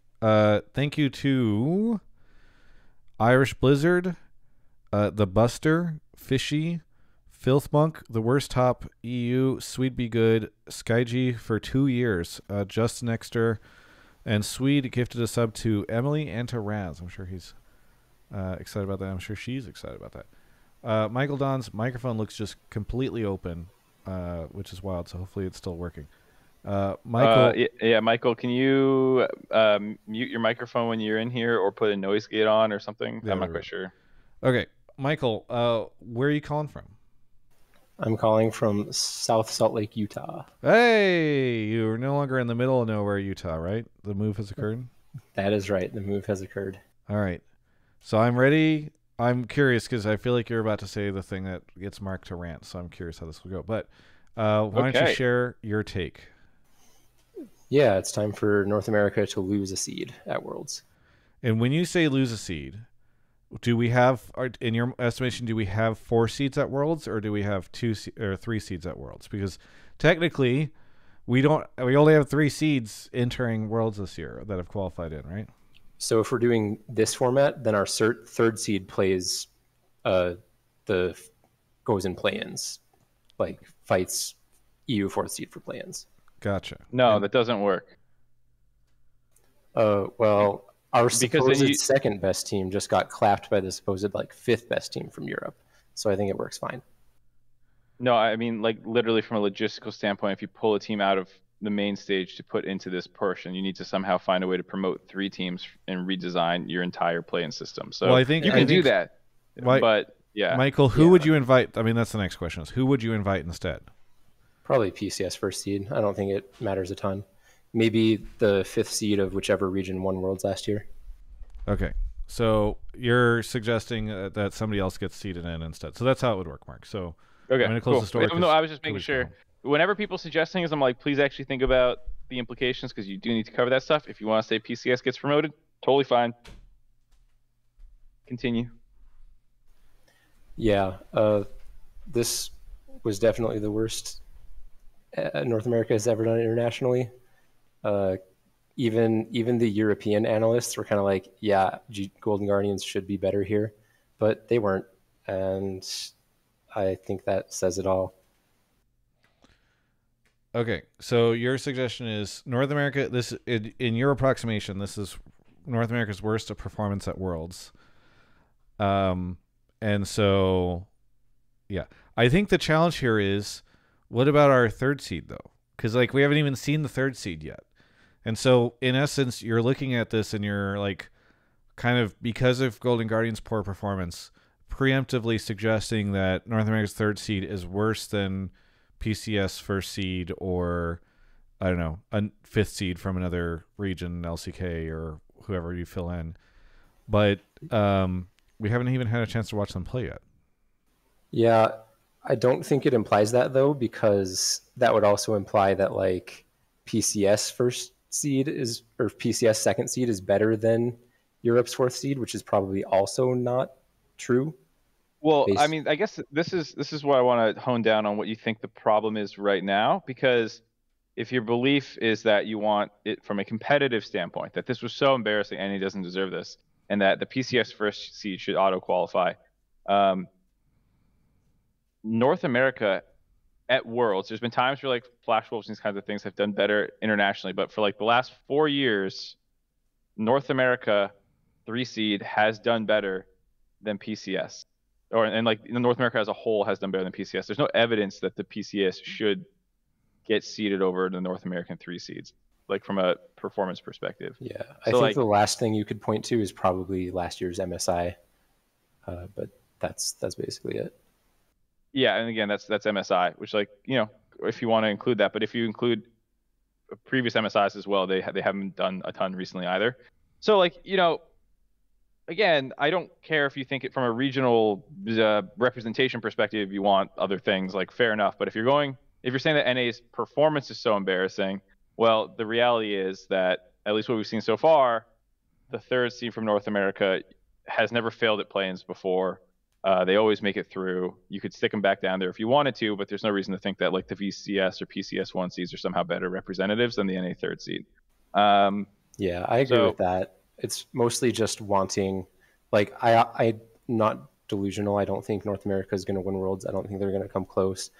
What I liked about MSI was that we got matches where North America was playing against teams that they were close in skill to, and they had some good showings. And then we got to see some games against teams that are obviously better than us, which I'm also okay with. Like, if we got blasted by JDG, that's completely different than getting blasted by BDS, which is the point. One other thing quick before hopping on to that point. You briefly mentioned the like a LPL or LCK 5 seed. Is that something you actually want, or is that just like hypothetically that they'd be a stronger team than Golden Guardians? In this case, that is actually something I want, because the LCK 5th seed is Hanwha. So you have some personal bias, but like, I mean, systematically, that's you systematically think that's a better solution. I think it's hard to say for sure, because last year we would have said 4th seeds. This was just in the last call, I think. Last year we would have said 4th seeds probably don't belong at Worlds because they're not going to win. And DRX won. So we could say 5th seeds don't belong at Worlds, and then suddenly 5th seeds win. So it's hard to know without having like a consistently good format that consistently tests for the same things over long periods of time.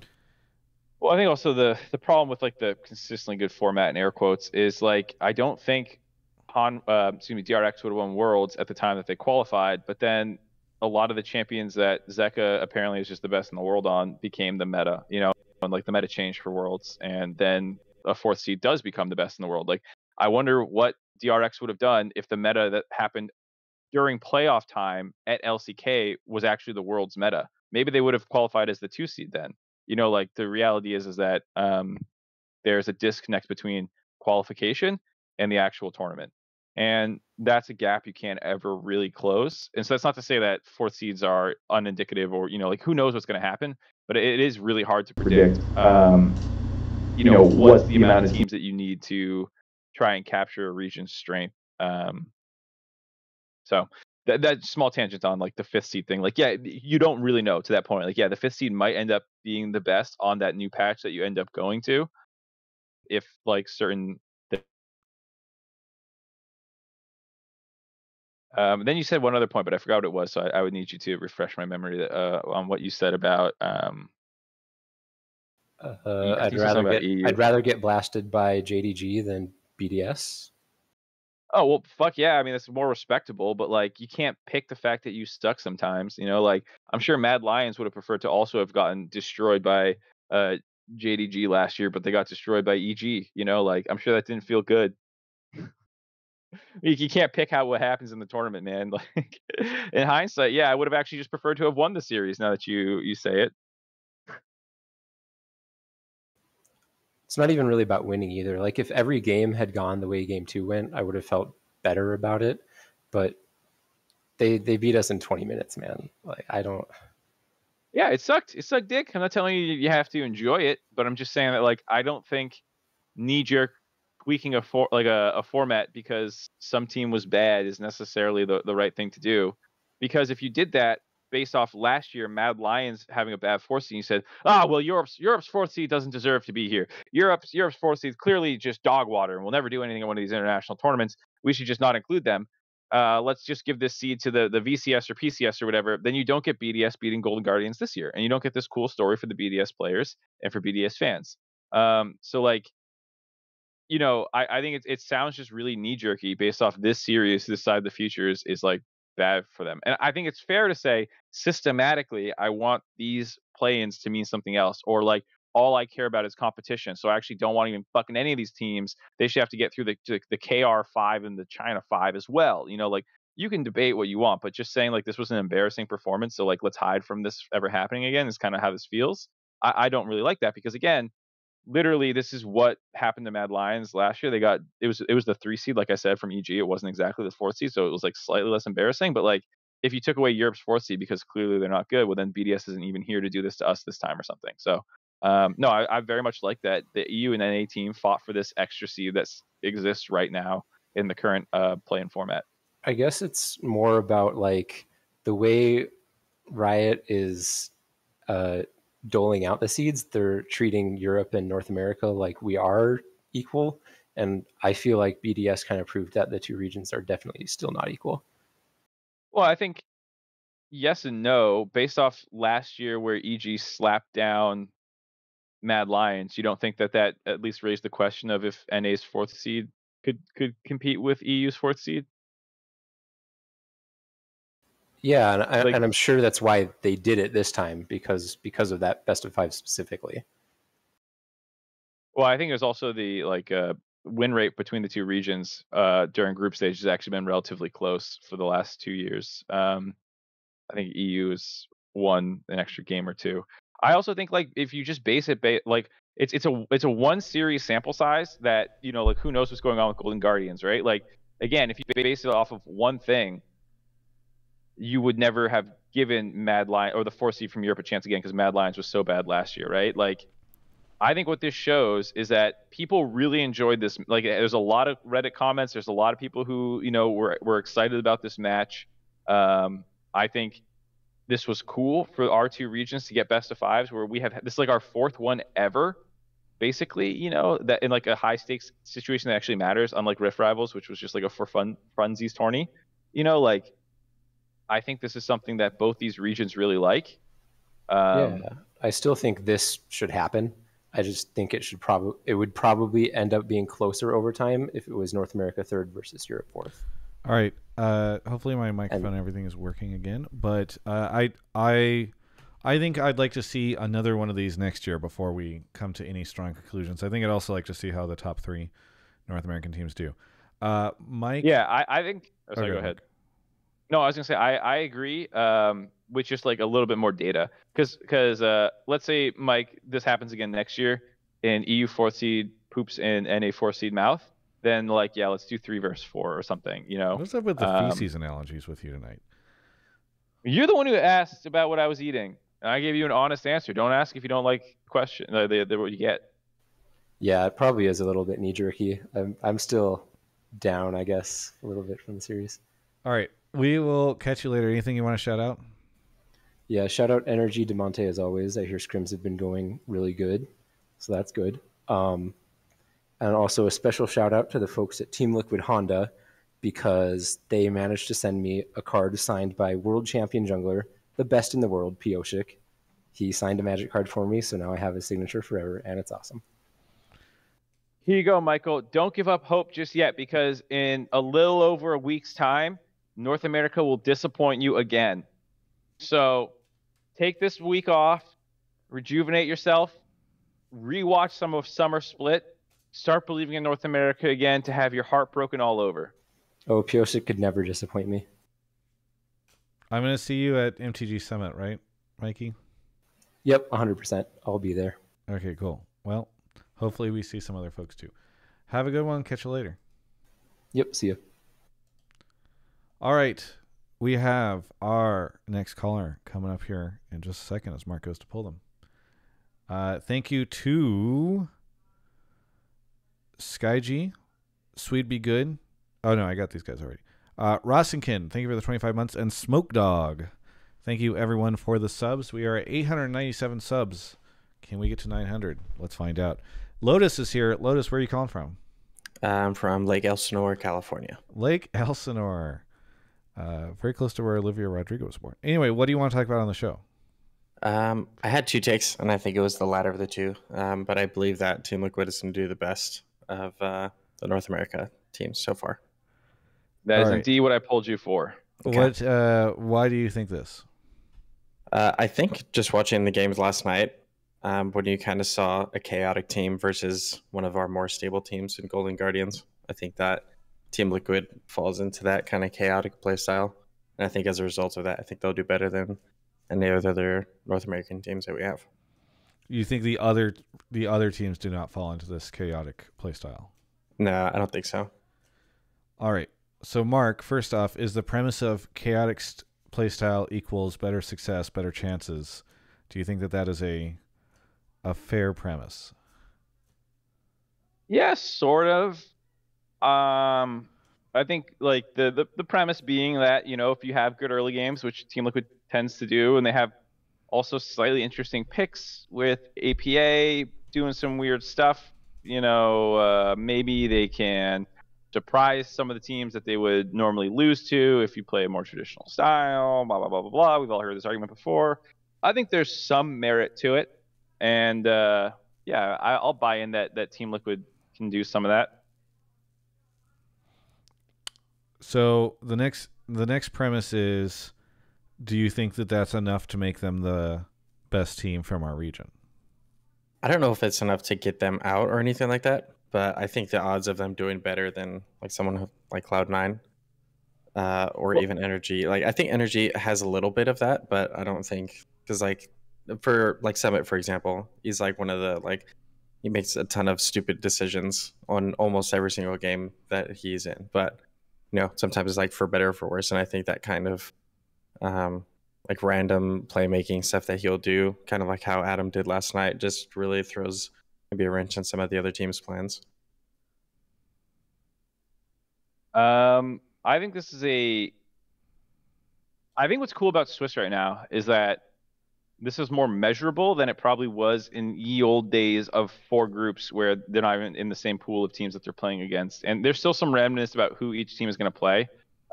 But who goes further in Swiss, you can say, was theoretically at least the best North American team. And so this now has a kind of verifiable prediction that you're making here, which is one of the necessities of science, is that it's actually falsifiable. You're basically saying that Team Liquid, you think, will go the furthest in the Swiss stage, even if they don't get out. They'll get 2 wins or, you know, whatever. That's cool. It wasn't GSL groups before Joaz. It was not that. It was double round robin shenanigans with seeding that didn't make sense. Seeding still doesn't make a ton of sense, but at least now anyone can play anyone. Here, I don't think that they will be our best performing North American team. I don't think I believe that. I think a lot of the strengths that they have are kind of there for a lot of the NA teams. Like, I actually think NA has done a good job, in air quotes, this year, respective to our own region at least, of being more proactive with their playmaking, being more aggressive. I think C9 is generally aggressive. I think NRG is generally aggressive, and I think Team Liquid is generally aggressive. Even Golden Guardians, who fucking sucked, were a more aggressive playmaking-oriented team. I don't think there were very many sit back and do nothings. I think even EG, when they were playing well, were aggressive. I think they kind of maybe failed at that later on the season, but yeah, like the pick better scaling and just like vibe out.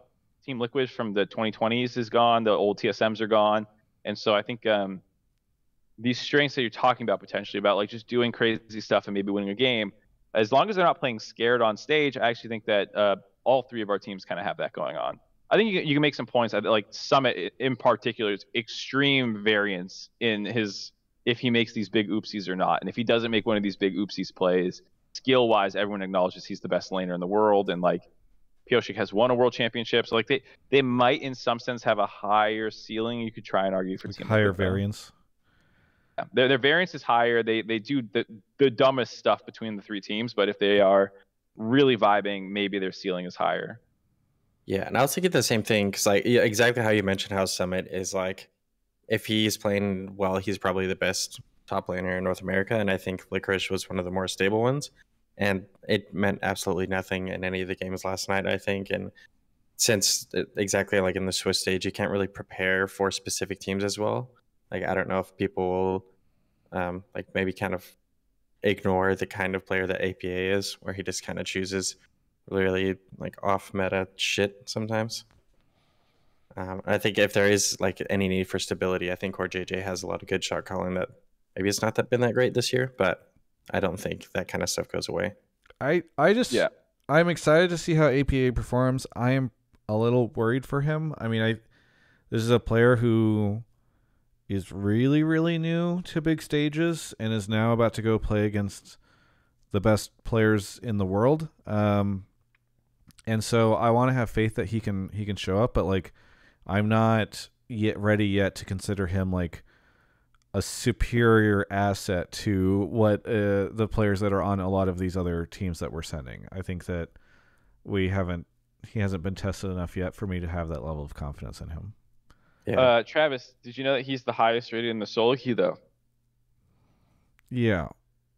I have learned over time that like that is not always demonstrative of capability to perform in a pressure moment on stage. Travis, did you know that like just a year ago, this kid was basically playing collegiate and amateur and stuff like that? I think that's a little bit more on my side of concern. New to academy. No, I'm just talking about the meteoric rise. He makes worlds in his first split subbing in to the LCS when a year ago he wasn't even playing in like the tier 2 ecosystem, I'm pretty sure. And then he's making worlds. Come on, man. More evidence too, I think, for APA in particular is like when did he do the best when he was in the LCS? And it was his before people figured him out.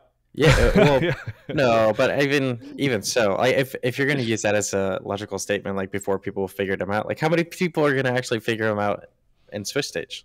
You know, you like would you try and figure out, you know, like a Chovy or a Faker, or would you try and like just go for the guy who picks stupid picks? You weren't wrong when you said that like it's harder to prep in Swiss. Like, you know, at least when you're prepping against just 3 teams that you know you're going to play your whole group stage against, you know, you might put a little bit more effort in. Let's be honest, sometimes the Eastern teams, the LPL and LCK, can get a bit of an ego and overlook some things. I think it rarely ends up biting them in the butt, but we've definitely heard. I've seen interview clips and things like that in the past where it's like, well, who is this guy? I don't even know who this is. Like, I'm just gonna slap him down and move on with my life. Yeah. I think they'll either win or lose through through Summit and APA, but I think it's more on them than anyone else on the team. Yeah. Yep. No, I think I'm excited, man. These NA teams, they're aggressive, they're skilled. I think all 3 of them probably get out of groups. And I think Team Liquid will just do it the fastest. I'm with you. Yeah, easy. Travis's microphone failed again. Oh, it failed for the third time. All right. Do you want to do any shout outs, Lotus, before we say goodbye? Yeah, shout out to Alienware. Shout out to you, Marks. I think it's kind of nice to have a no bullshit kind of person around. Need to say stuff the way it is. All right, you too, Travis. I'll throw a small shout out your way. I thought you couldn't hear me because your mic was muted. All right, we need to lose that mic again. No, I was kidding. But yeah, one of your really long time subs too, Naked Homeless Man. He's one of my best friends. I think he has like 60 something months. He's yeah, he's a cool dude. But yeah, that's it. Just realized I was still muted on stream. Yeah, I appreciate Naked Homeless Man. He's a great individual who spends all of his money on subbing to my channel every month and can't spend any on clothing or a home. All right. Thank you so much for the call, and we'll catch you next time. Right. Thanks, guys. Have a good one. All right. We got one final caller, and then please everyone stick around after this because I have a sponsored stream, and it's just super swell if you leave the stream on, comment and chat every now and then, hang out, keep me company. We're going to be playing a cool game for 2 hours. Actually, a game that I am excited for it to come out because I'm a big fan of the Total War series, and this is part of that. So hopefully you all can stick around. It's always nice whenever people are still there. All right, we got Presidente here. Presidente, where are you calling from? I call from Seoul, Korea. Seoul, Korea. Hey, perfect. What do you want to talk about on the show? I just realized, Presidente, you posted 2 topics. So if you're unclear of which one I pulled you for, it was actually your first one about the Worlds theme. Yes, this year's Worlds theme fits North America perfectly. The North America lacks both the grind and the glory, and I guess I'll have to elaborate. Yes, please. The reason I said North America lacks the grind, let's forget the glory because NA hasn't won anything internationally, anything meaningful. So just the grind part. I think let's go back to 2021. I think was Team Liquid Alfari appeared on your show in 2021, where he mentioned about the nature of the training process, how it's not meaningful, anything meaningful like NA to practice in NA in North America. How the scrim goes, meaning like if a team doesn't like the pick and bends during the practice, they just reset and they do that all over again until they get the right pick and bend they want.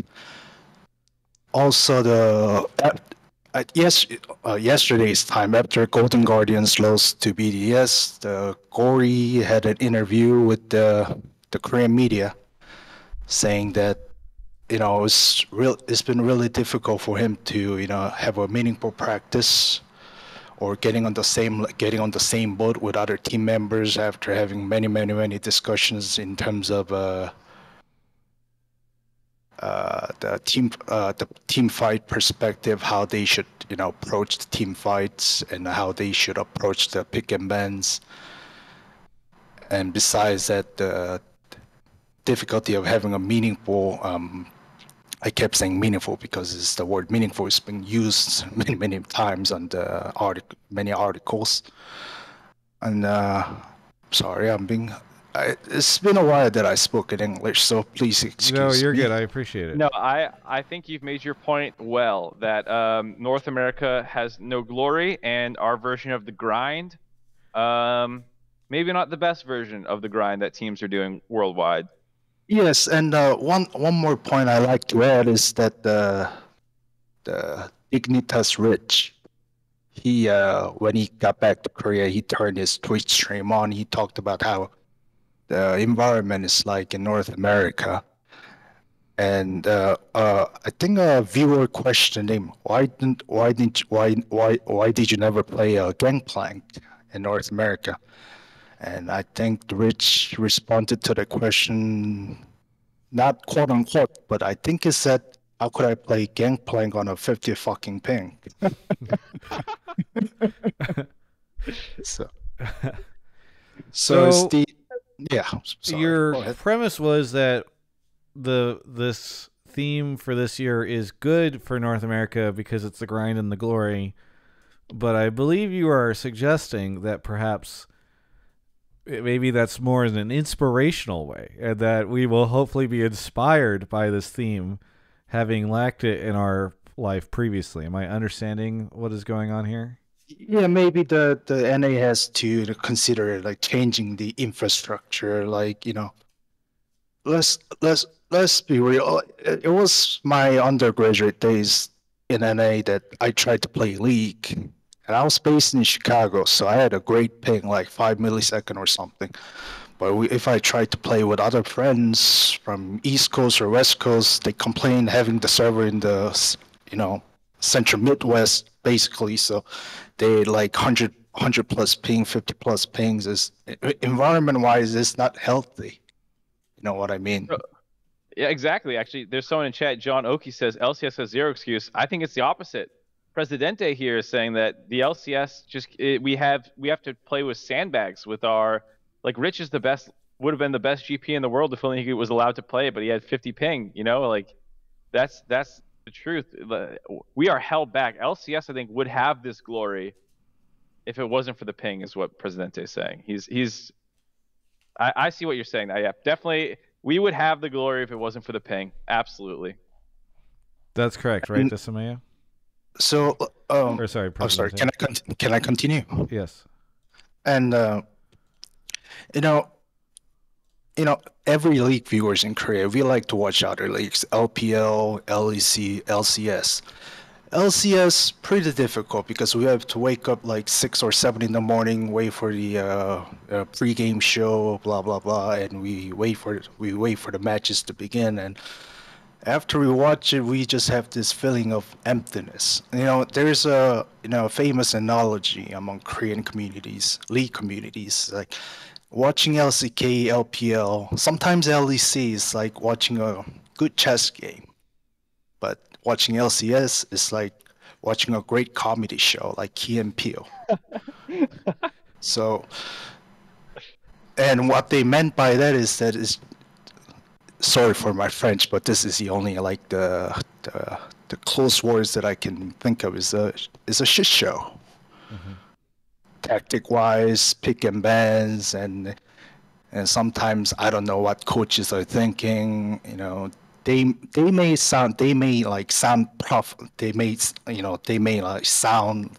some great, maybe they make great consideration, into this pick and bans. They like to, become the sound, proficient to their players when it comes to like pick and bans or blah, blah, blah. But, from outside perspectives, like me as a viewer, is just like, what the fuck are they doing? So. Very good. Well, thank you, Presidente. I think you've given us some great things to consider as we head towards Worlds. This was a great call to end on. I have thoroughly enjoyed it. Yeah. Thank you for having me. Yeah. Thanks so much for coming on. And hopefully, will I be seeing you at Worlds when I get over there? Yeah, I'm heading to Lowell Park today to watch the playing stage. Yeah. Nice. Well, yes. I'll be there for the first part of Swiss. So if you see me at, I think it's at KBS Arena, is I think where it is. But yeah, if you see me there, it will be a hassle. The traffic is just not great. Oh boy. Okay. Yeah. Well, either way, thank you so much for the call, and we'll catch you next time. All right. Thank you. Yeah. Always a fun one. I saw some people being like, "What is the take here?" And there's no take. It's just facts. Yeah. So true. All right. We didn't get a chance to talk about Santorin retiring. We didn't get any takes about it, which I think it's okay. We were talking mostly about Worlds, but I don't want to not acknowledge it. So, I really enjoyed interviewing Santorin over the years. He's a really great, nice gentleman. of a man. So I'm sad not to see him in the league, but I think people should prepare themselves for a lot of players not playing next year, especially players that have been around for a while. Like if you told me Jensen, Double If, Santorin, Core JJ, blah, blah, blah, you tell me like half these folks and the folks that have been around for as long as them are not competing in the league next year, I would believe you, because I think that, you know, maybe some of the incentives are changing, perhaps on the salary side. So I don't think that he will be the first. Let's put it that way. But maybe we get the next generation. Mark, I don't know if you have any thoughts on this. You look like you're about to fall asleep. No, I was tabbed out. I'm sad that he's gone. I really like Santorin. I think he had a bummer of a year, and I think while the salary dropping thing is, like you said, going to hit some people, I think it's especially going to hit people who are not on winning teams currently and looking up a potentially long road back. That's unfortunate. I think I don't know what he's going to do next, but I don't think he necessarily needs to leave the NA scene. I'm not sure what plans are next year for co-streaming. I'm not sure if he would want to do stuff on the desk. I think he's engaged to somebody who is not in the U.S. Oh, no, you're right. Yeah, I forgot about that. That was one of the big things in his post, too, was he's just ready to start his life a little bit with family and things like that. Yeah. So, never mind. Probably the last we see of him for a while then outside streaming. And maybe co-streaming, but yeah, bummer. Yeah. Either way, Mark, anything you want to shout out or plug here? No, we didn't talk about the theme song. I talked about it on the dive. I saw someone talking about that a little bit. I don't know what your impression was of Gods. I won't hit all the same stuff. I talked about it quite a bit on the dive if anyone wants to check that out. But just mildly disappointed from a creative differences standpoint. I think it's sounds very, very samey to a lot of the stuff that are World's anthems at this point. And as a New Jeans fan, it sounded like it took very little of them. So I was hoping for more. Yeah, I saw some Reddit conversation that I think did a good job of encapsulating it, which is that in the past, World's anthems felt like anthems, and they felt epic and full of fantasy. Like whenever you're listening to Rise and the players in the finals are coming up on the stages, and it just feels epic and big. And intense in a way that I think a lot of the more pop-oriented stuff has not. For me, so am I crazy? How is this pop for most people? This doesn't sound like the pop that I listen to. I don't know. Like this. I feel like people calling this pop are just like totally in how would you classify with genre terms. This is like, again, like stadium anthems. Like if you listen to like K-pop, it doesn't sound like K-pop. You listen to Olivia Rodrigo, she's pop. Sabrina Carpenter, Doja Cat, like this doesn't sound like anything on the radio. Like it's not pop. So people who say like I miss the old school stuff, I'm like, this is exactly. Do you feel like it sounds like Rise and stuff? And Legends Never Die? It's the exact same. Dude, it's their formula is the exact same. It's like the slow build into like the chorus, which is they repeat the same thing twice. Like Phoenix, Burn It All Down, Take Over, this, Rise, and Legends Never Die are all takes on the same formula. There's just different levels of success for each of them.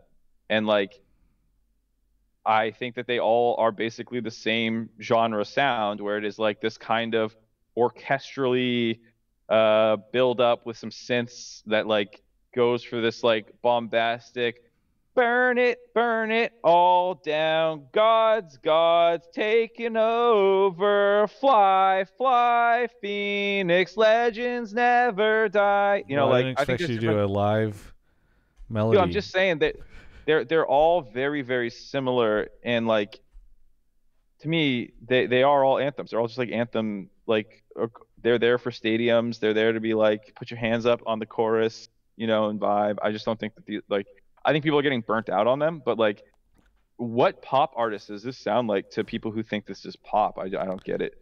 I'll go back and listen to it then. I'm willing to be wrong on this. I'm certainly not a music expert. but to me it just feels, and maybe it's more that I'm feeling burned out, but I feel like it lacks a lot of the heart and beat of the older World songs. Yeah, I'm not saying that like it's great and you should love it, and like this is evolution of the formula. I think you can argue it's a step back, and like it doesn't have the same level of energy and excitement that these other ones brought. Like Legends Never Die is like low-key becoming one of my favorites the more I listen to it. Like Legends Never Die slaps, Rise slaps. I'm with you 100%. No, I love both of those. Yeah, like this is not in the favorite. same ballpark for me, but like I don't think it's a different genre than those really. Huh. Well, at least to me, yeah. No, it's fine. I mean, Twitch chat seems to agree with you more than me. There's a lot of people all coming out of the woodwork to try to flame me. Well, I think they're just disagreeing with. I saw that comment that you're talking about, and a lot of people upvoted it, and like I felt like I was taking crazy pills because I'm like, do people listen to pop? I think the people saying this don't actually listen to pop, but like, I mean, I listen to pop. Well, that's why I'm surprised you said it too, because like you listen to fucking Olivia Rodrigo. Yeah, I like the new Doja Cat song, which I know I is love controversial. Doja Cat. Yeah, but I have you haven't heard her listened to new the one? song. No, I don't know. Yeah, people. I think she's getting flamed a little bit because it sounds different. Dua Lipa, right? Like, isn't Dua Lipa pop? Like, pop is going through like this like funky phase right now. Paint the Town Red is the new Doja Cat song. I'll check it out. Yeah. Yeah. All right. Yeah, whatever. Anything you want to shout out or plug? No. Okay. Well, listen, I am not sure when the next Hotline League will be. It'll be sometime next week, but I'm going to be traveling when the show's happening, and then, or would normally happen, and so we won't do it then. And then we're going to get into Worlds, and then Mark is going to be. I think you will be back by then. So next time you'll be in your room and I'll be in a hotel. Yeah, we'll do a swapsies. You're coming to Dublin, right? Yeah, I'm on my way to Dublin right now. No, yeah, no, I'll be in Korea. So but we'll have one. We might be able to swing one before Swiss actually starts. Come to think of it, and well, almost certainly we will actually, because there's several days one after I get back in Korea that. So we'll have one after play-ins before Swiss. Stay tuned for the timing on that. It's going to be weird because of time zone stuff, and that's always how Worlds gets. We have to do these at different times. So, but anyway, thank you everybody for watching. We really appreciate it. Stick around on stream. That's really appreciated. And then if you want to sub to the YouTube or to the Twitch channel for free with Prime, that's really, really appreciated. And you can become a YouTube member and watch. I'm going to have a bunch of content coming out during Worlds. There'll be a bunch of stuff up there that members can watch early. It's as low as $2.99. You just hit the member join button, and it's a great way to support the channel because I spent $6,000 on hotel rooms last week. So anyway, thanks everybody for watching. Catch y'all later.